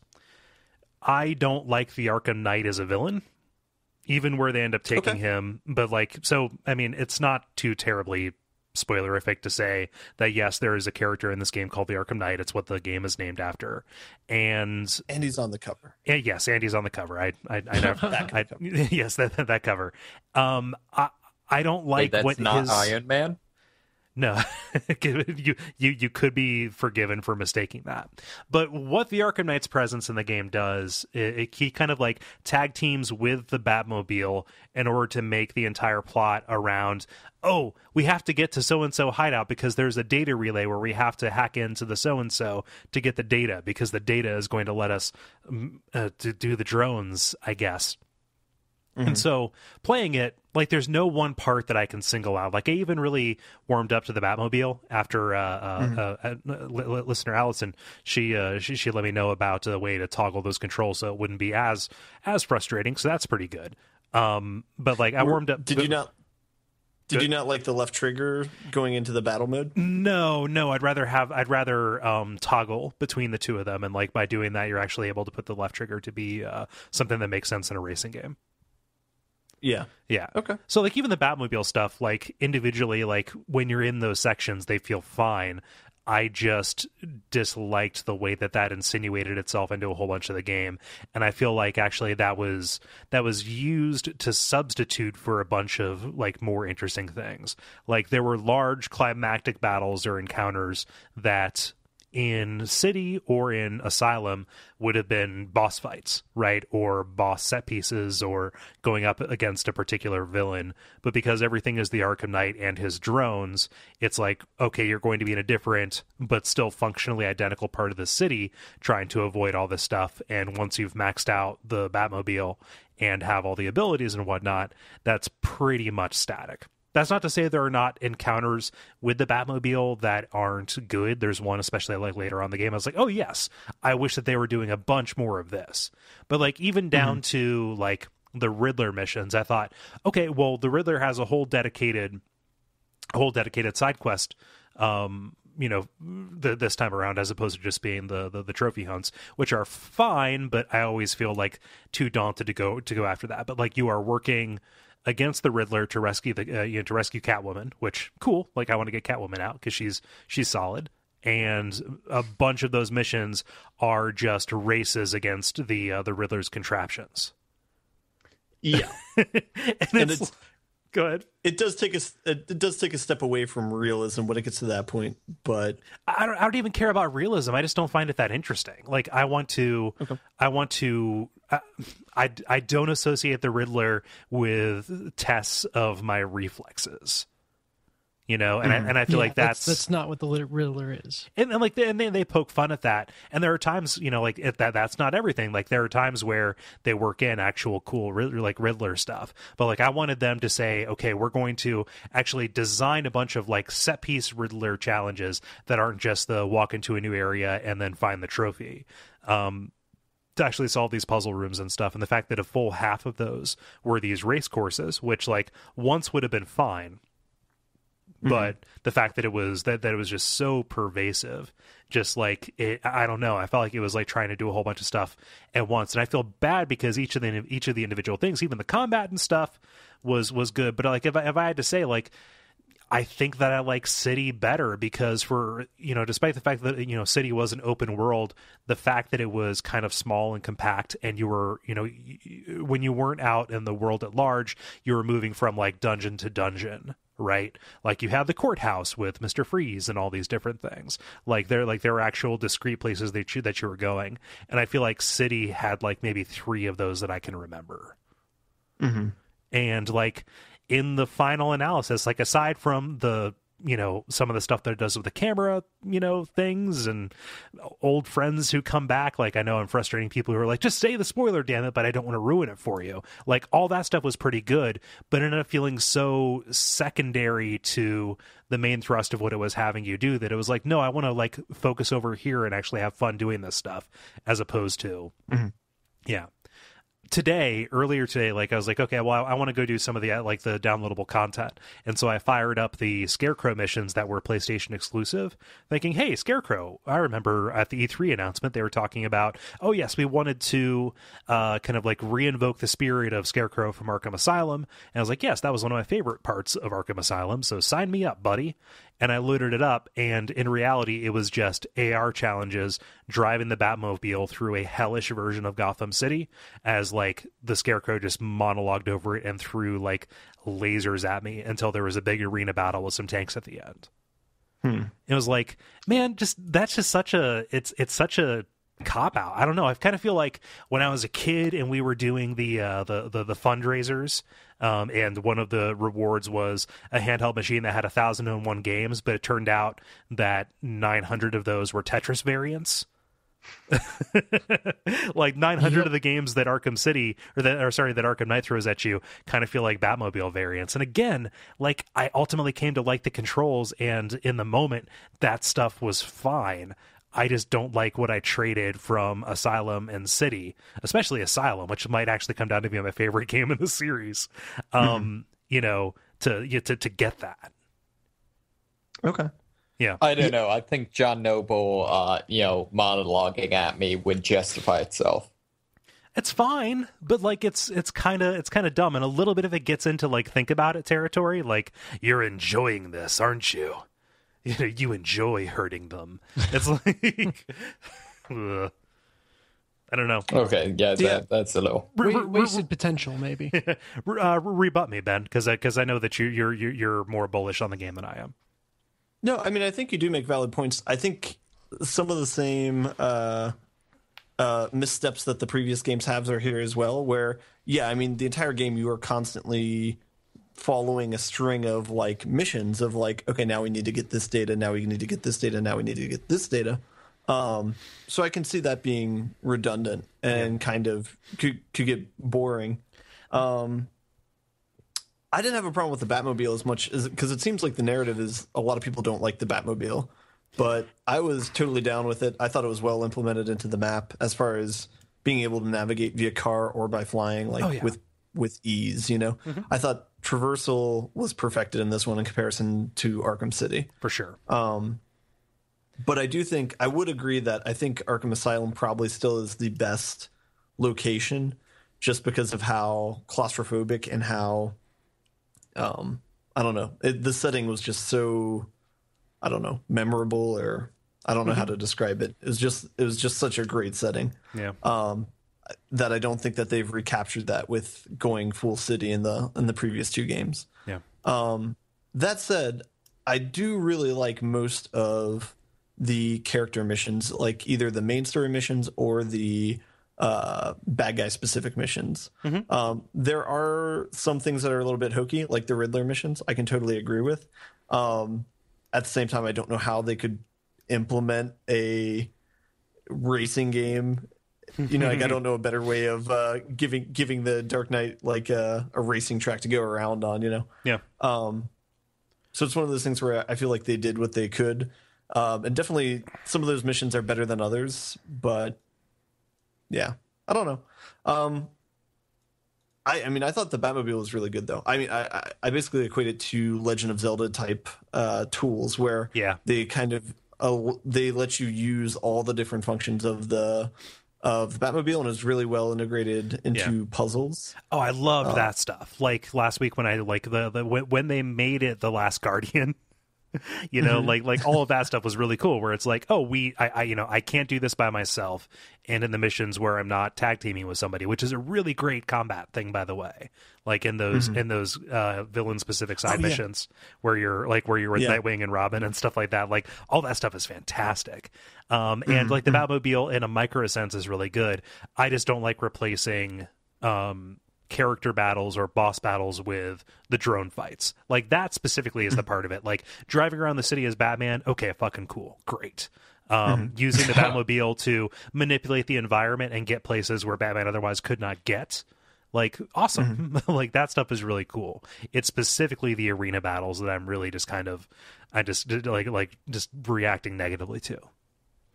Wait, so are there no just fisticuffs, fights against the main enemies? There is. I mean, there's still like thugs on the street. No, I mean, I guess against like actual battles. Named villains. Yeah, you fight bad guys. Yeah, like you fight bad guys. You don't just Twisted Metal them. Yeah, and in the main quest, like specifically everything in the movie studio, actually I thought that was a really good segment. I wish that it wasn't so self-contained. Like that is the most boss rich area in the game. I don't know, like this could just be like I could be looking at the series through freeze colored glasses. You know, because like, you know, for just every want your wife back. No, but I mean, like, I might just be extrapolating all of the Mr. Freeze, like the Mr. Freeze fight across all of the boss fights in the entire series, which, you know, is not right, because for every Mr. Freeze, there's also a Bane and a Joker from the end of Asylum, right? Yeah, you know, where you're just playing Toro with the guy. Go ahead. Yeah. It seems like there are definitely moments in each game that stand out well beyond the rest, where it's like Scarecrow missions in the first one, Mr. Freeze in the second one, and this one it seems like the tricks that they did with the camera were probably the most impressive part of the game. Yeah. And so that is the best content for that character in the entire series. Yeah. Yeah. So it is, I mean, it's kind of a bad thing that, you know, the best parts of the games are only kind of secluded to 2 or 3 parts of the game. But I don't know. I'm kind of hooked on the series, so I think I might have blinders towards a lot of the other things. I mean, I beat it. I don't know. Like I mainlined it. Like for me, beating a game, beating a 30-hour game in 2 weeks is like that's commitment. Like there was something there that saw me through to the end. Mm-hmm. So let me ask you guys this. Okay. What what would you like to see this team do next? Because if I understand correctly, they're kind of closing the door on the Batman games as we know them. Do you want them to go and do another Batman game? Do you want them to pick another superhero and do a game in this style? Like, where would you like to see them go next? Urban Green Chaos Arrow. 2. I don't know. Like, I don't want them to be trapped in superhero stuff. Yeah. Yeah, It seems like if they kept doing Batman games, they'd be kind of beating a dead horse. Yeah. Not to death, Well, it though. does seem. Damn it, you beat me to Just sending it to the hospital. This does seem. It does kind of seem like this overall like skill set and kind of thing they've developed could be extended some core genres. That's what makes it so, tricky I mean- to predict their future. It's really tricky because they've done so many things well that I think that somebody can look at this like every different. It's like Rashomon a little bit. Everybody can look at this and pull out their 2 or 3 favorite things, and I could say I want them to make a horror game that has a great combat system. Like that. Like that's what I want, because those are my 2 favorite things about this. And somebody else could look at something entirely different and say I want an open world tank game. Mm-hmm. I'm not caricaturing that point of view. Like, that is a totally legitimate thing to pull away from this as something they did really well. Go ahead, David. I feel like I think my vote would be I want them to make Alpha Protocol 2. How so? I just feel like the basically they have all of the all of the main things you could do in Alpha Protocol, show up in the Batman games, except in the Batman games they're fun. I mean, the dialogue is the biggest thing about Alpha Protocol, and that doesn't exist at all in Batman. Well, yeah, but I feel like all the actual gameplay things that kind of drug down the game as a whole, they've kind of got, and it seems like they can at least do story. So if like Alpha Protocol and Batman had a baby, it would be a perfect game. Exactly. Or that's a terrible basically game. what I'm saying. Yeah. Huh. Any final thoughts on the old Batman? One thing, without saying too much, I did think they did a really good job of kind of subverting mechanics that you're used to in the previous 2 games. Mm-hmm. Maybe. I don't know if that makes sense or not. But I might need you to give me a more specific example, because I have not. Like, I played it with that in mind after what you said last week, and I didn't spot something that was really glaring. There are a lot of surprises, I would say, within the game. Mm-hmm. Of times where you would expect a certain thing to happen, but it's not like even it doesn't even look like it's like cutscene or scripted events, but things will very much surprise you when you're trying to do an action of some kind. Okay. Again, very vague. Sorry. Yeah, that's fine. I mean, like, that. It's funny because the way that it moves so seamlessly between cinematic and actual in-engine you are controlling this made it hard for me to recognize that somebody who was approaching me in the cinematic actually had the counter symbol above them. Yeah. I know that's something they did a little bit in the previous games. I felt like it was happening every other cinematic here. So like I had to switch myself after about the 10th hour into like Resident Evil 4 mode, where I was like watching this instead of like relaxing my hands and setting the controller on my lap to watch a good old movie. Like I'm gripping it like it's fucking death, Grip it like a batarang. Pretty much, yes. I have my prototype PlayStation 3 controller. And even the very opening of the game, it's hard to figure out when the game starts. Or it took me several seconds to be like, oh, I can do stuff now. Yeah, that was a Stanley Parable moment, wasn't it? I was like, they're really hanging on that song, aren't they? I'm looking at, wait a minute. Oh, I have to press a button. That's pretty cool, actually. And then it's corroborated by the narration, Mike.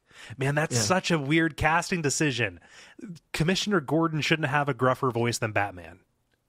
Yeah, that was Jonathan Banks is Jonathan Banks, so I don't know. All respect to the man. He's a wonderful actor, but yeah. They got a different guy to play Gordon. Was Gordon in the previous games? Yeah. Okay. He's in both of the It's definitely an Asylum. Okay. Yeah, I forgot about him. He is the closest thing they have to a real Hollywood actor who is not just like a voice actor. You know, like Conrad, and, you know, I guess Mark Hamill doesn't come back, but yeah, that is the it's definitely a strange decision for me. But. And I would say the dialogue in the game, especially like the passive dialogue as you're like interacting with different characters, really on point. Yeah. Like it's similar to Portal 2, where there's so many scenes where you can just stop and listen to everything that the characters have to say, and it's really rich. Yeah. It'll keep going too. Like they're just waiting. I love when I'm just kind of like flying over the city and you'll hear the radio chatter. It comes out of the PlayStation 4 controller, which is nice. But you're hearing the radio chatter, and there's stuff that like is just begging you to go down and attack those people. And they're like, I was at the asylum, I was in the city, and I never saw Batman once. Got lucky, I guess. Yep. It's like, okay, well, I need to go like change that guy's day, or like, I'm so tired of rioting. I just want to sit down for a minute. Okay, well, I'll put you in a hospital bed for the rest of your life if you want. Wow, you're a mean Batman. Yep. Oh man, yeah. So the dialogue is pretty nice Batman. No. Okay. There's not. Okay. I had to think about it a little bit. Yeah. I don't know. Like, I'm getting ready to send it out to Gary so he can play it, because I think I'm done. Yeah. I mean, I think that's fair too. Once I beat it, there's only like 2 side missions left. I don't think I'm going to play them, but I think I'm good with what I did. Yep. So. Yep. I don't know. I got what I wanted out of it. You play anything else, Ben? Good. I am. But I just want to say one thing. It is just a pretty game, too. Yes. Yeah. So pretty. It is like Bloodborne in that it makes a very good case for next gen. Okay. Nice. Yeah. All right. The other game I've been playing is The Witcher 3. And I ended up beating it this last week. So nice. I had an extended break over the weekend. So, but yeah, it is fine. It's... Man, I just bought this game. Come on. Oh, yeah. Sorry, dude. Well, I mean, here's the deal. In my mind, I'm comparing it to Knights of the Old Republic. So the bar is pretty high, you know? So it's not bad, but I don't think it'll stand the test of time that Coder has. But again, it could be an unfair comparison to compare to a game that's as good as that. So, I mean, those comparisons are all you got. Huh? I mean, those comparisons are all you got. Like, you come to every game with them, so... Yeah.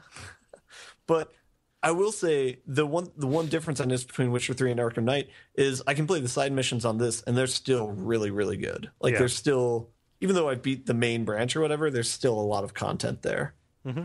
And so that is something that is very nice about the game, is it has legs, but yeah. Yeah. So you just got the game, and I guess you just opened it on air. So that answers my question of you have not played it yet. It has a soundtrack disc inside of it. Pretty pleased with that. Continue. Sorry. It's not final though. Yeah. No, I don't know. I don't have much to say about it. I will have more to say about it as you play the game, because then we can talk about some of the aspects of it. Yeah. But like so the main story, like, are you happy with where it ended up? Like, is there enough movement or resolution, I suppose? I mean, it's fine. I don't want to say too much again. I mean, it's fine. Okay, so how about this? Do you feel like do you feel like as an RPG, like, there is enough of an arc in what it allows you to do or what it empowers you to do throughout the course of the game? I mean, like, do you feel like your character grew? Was there like, or because this is, I mean, I guess it's not the end of the story, but it's a third in a trilogy, and the fiction is that Geralt started as a badass, and he's going to end it also as a badass, and you're probably not going to be starting the game like slaying rats in a sewer or whatever. But like, is there enough of a like sense of, oh, I'm actually doing stuff I didn't think was, kind of like I was capable of before? so there's not a sense of growth like there is in Knights of the Old Republic, where like you go through an aspect of like Jedi training or something like that.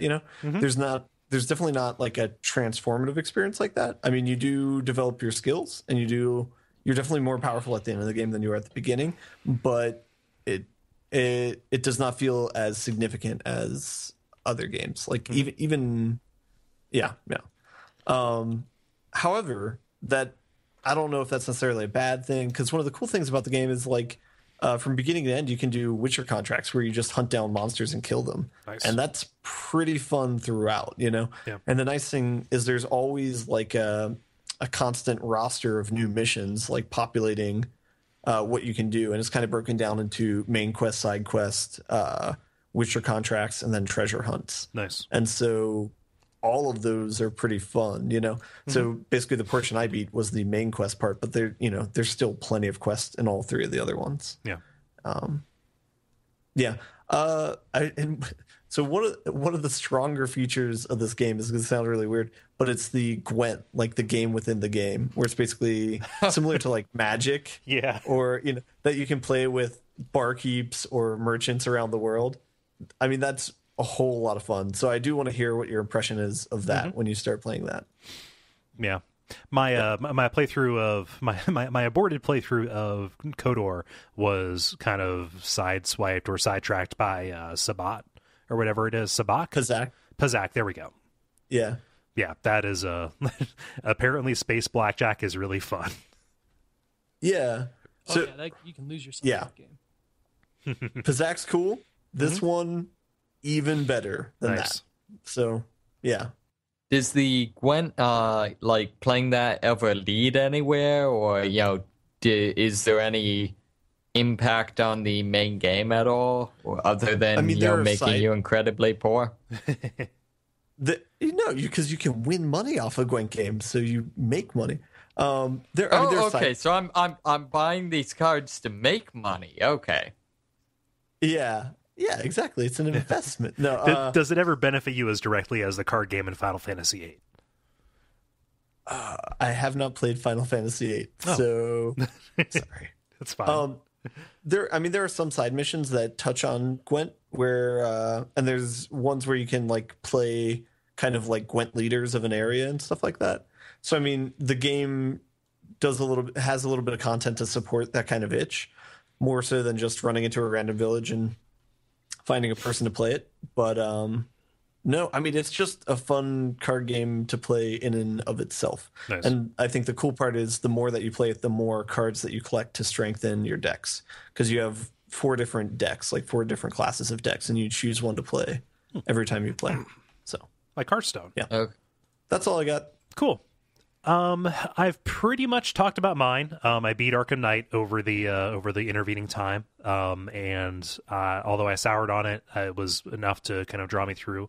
Let's see here. The only other thing that I played is Her Story, which is the game created by the lead designer of Silent Hill: Shattered Memories.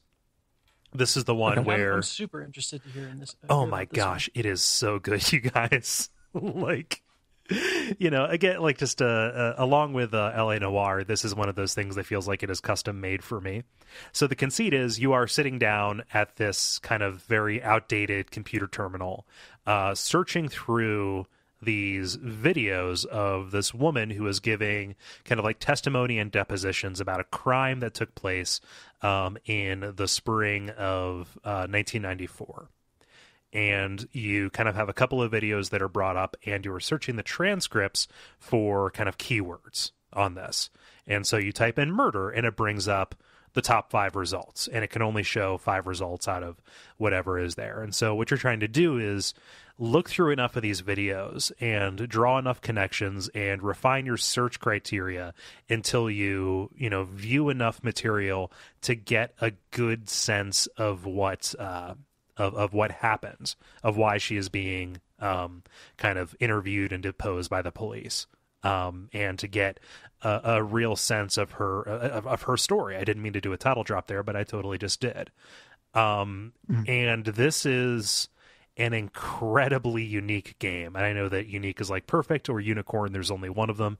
But yeah, like I can't think of anything else that is even really similar to this outside of like certain board games that are dedicated to, like reading through books of testimony or whatever, like Sherlock Holmes Consulting Detective or whatever, just like stuff I've heard about, right? But it's an FMV game, but the performance is so good and the format is entirely built around looking at these videos and reading these performances.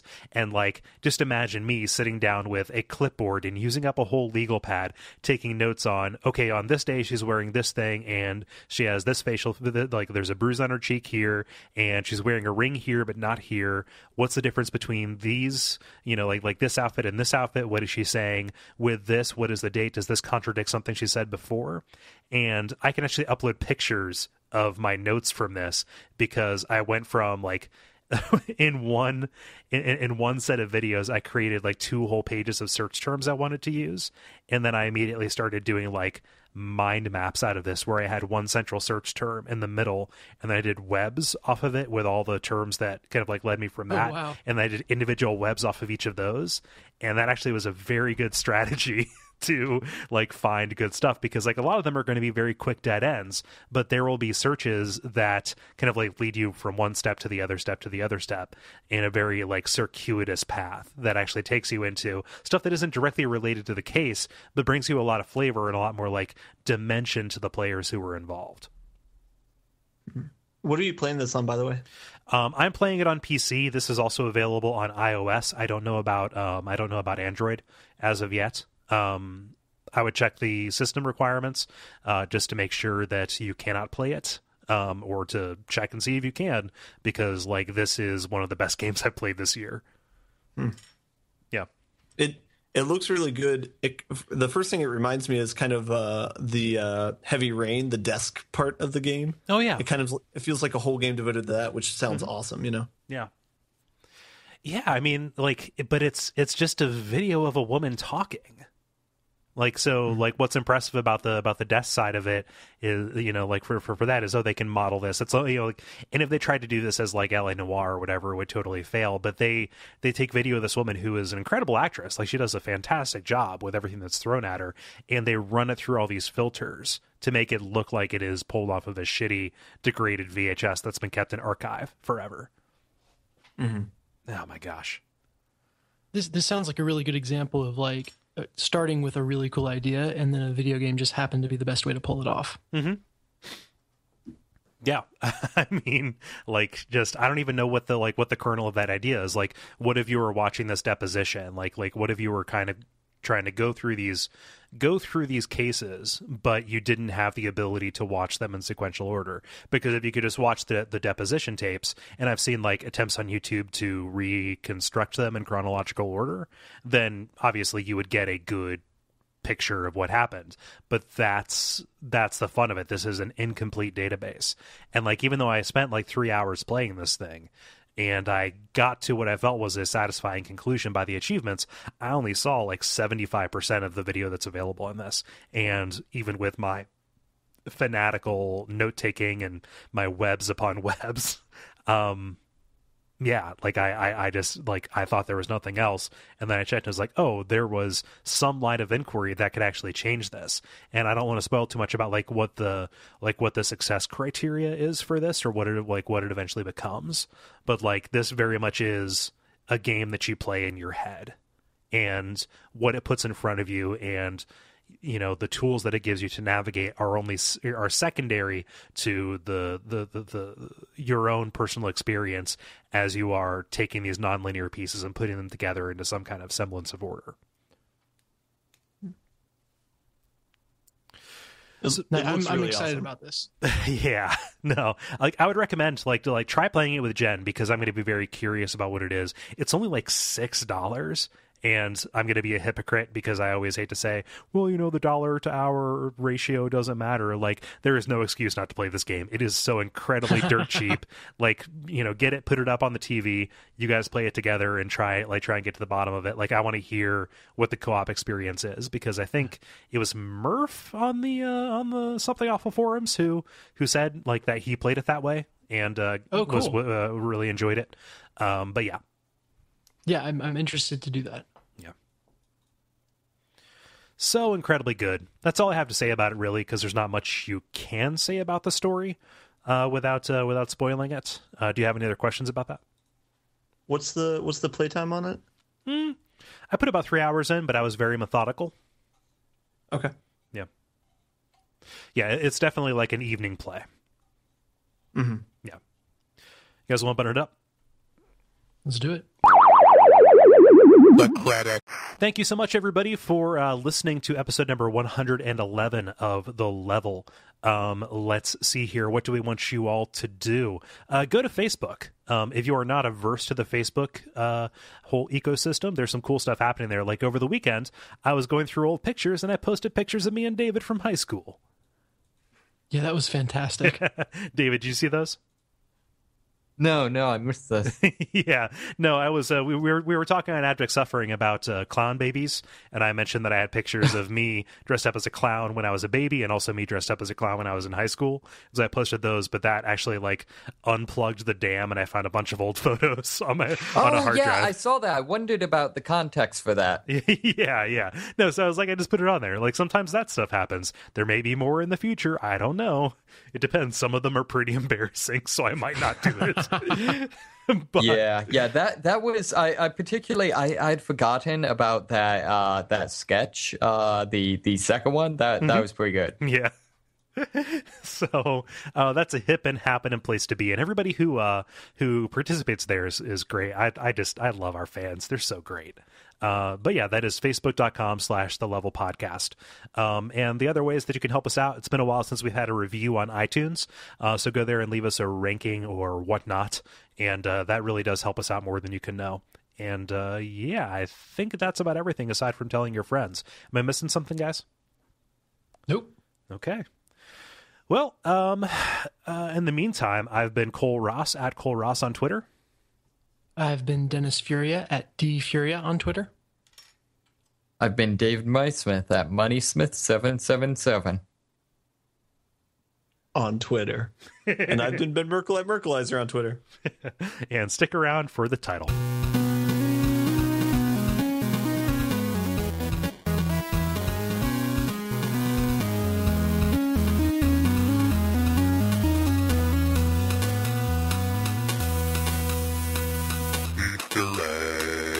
All right, so it's kind of slim pickings this week. I don't know what's up, but I've got 3. Let's see. Okay. As a side note, did you real make quick, us a was I ringtone yet? Yes, I do have it. I'll email it out. John was asking about it too. I need to listen to this episode I missed because apparently Sugarbone made a comeback.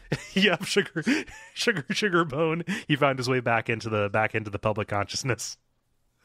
I cannot be more as a side note, was I snoring earlier? Because definitely last time I remember talking, we were still talking about Batman. Oh, really? Wow, you were asleep? I think I was asleep. Wow, you weren't snoring. I'm sorry, David. Riveting podcast. Oh boy, wow, that's huh. So I'm sorry. It's I haven't been getting much sleep. Yeah, no, you've been under extenuating circumstances. Yeah, let's see here. So the 3 that I've got, and feel free to add to the list after I'm done. Walkin the Space Donut. He slinks. Mm-hmm. Not to death though. With a comma between death and though. I like the first one. Okay, Walkin the Space Donut. See, I sort of like he slinks. Okay, so we have one vote for Walkin the Space Donut, 1 vote for he slinks. Ben, how do you feel? I'm agreeing with the slim pickings. I don't know, man. No Sugarbone-esque titles. So yeah, I don't know. I feel like any of those could be the title of Sugarbone's next big hit. No, man, not to death though. Sugarbone got dark. What was David's comment that you boomed? I forget. Oh, an errant sperm leads to weddings. Oh yeah, yep. Oh, yeah. Yep. I don't know about that one. I don't know about putting how to make a sperm. title out of that. Yeah. It's Aaron Sperm. I mean, Aaron Sperm would be great, but like iTunes will censor that. Yeah. Well, Well, I'll make a Wait, will they? Oh yeah, they will they will like put an asterisk over it. I don't want to have that happen. Yeah. Well, I'll make a game day decision. That's cool.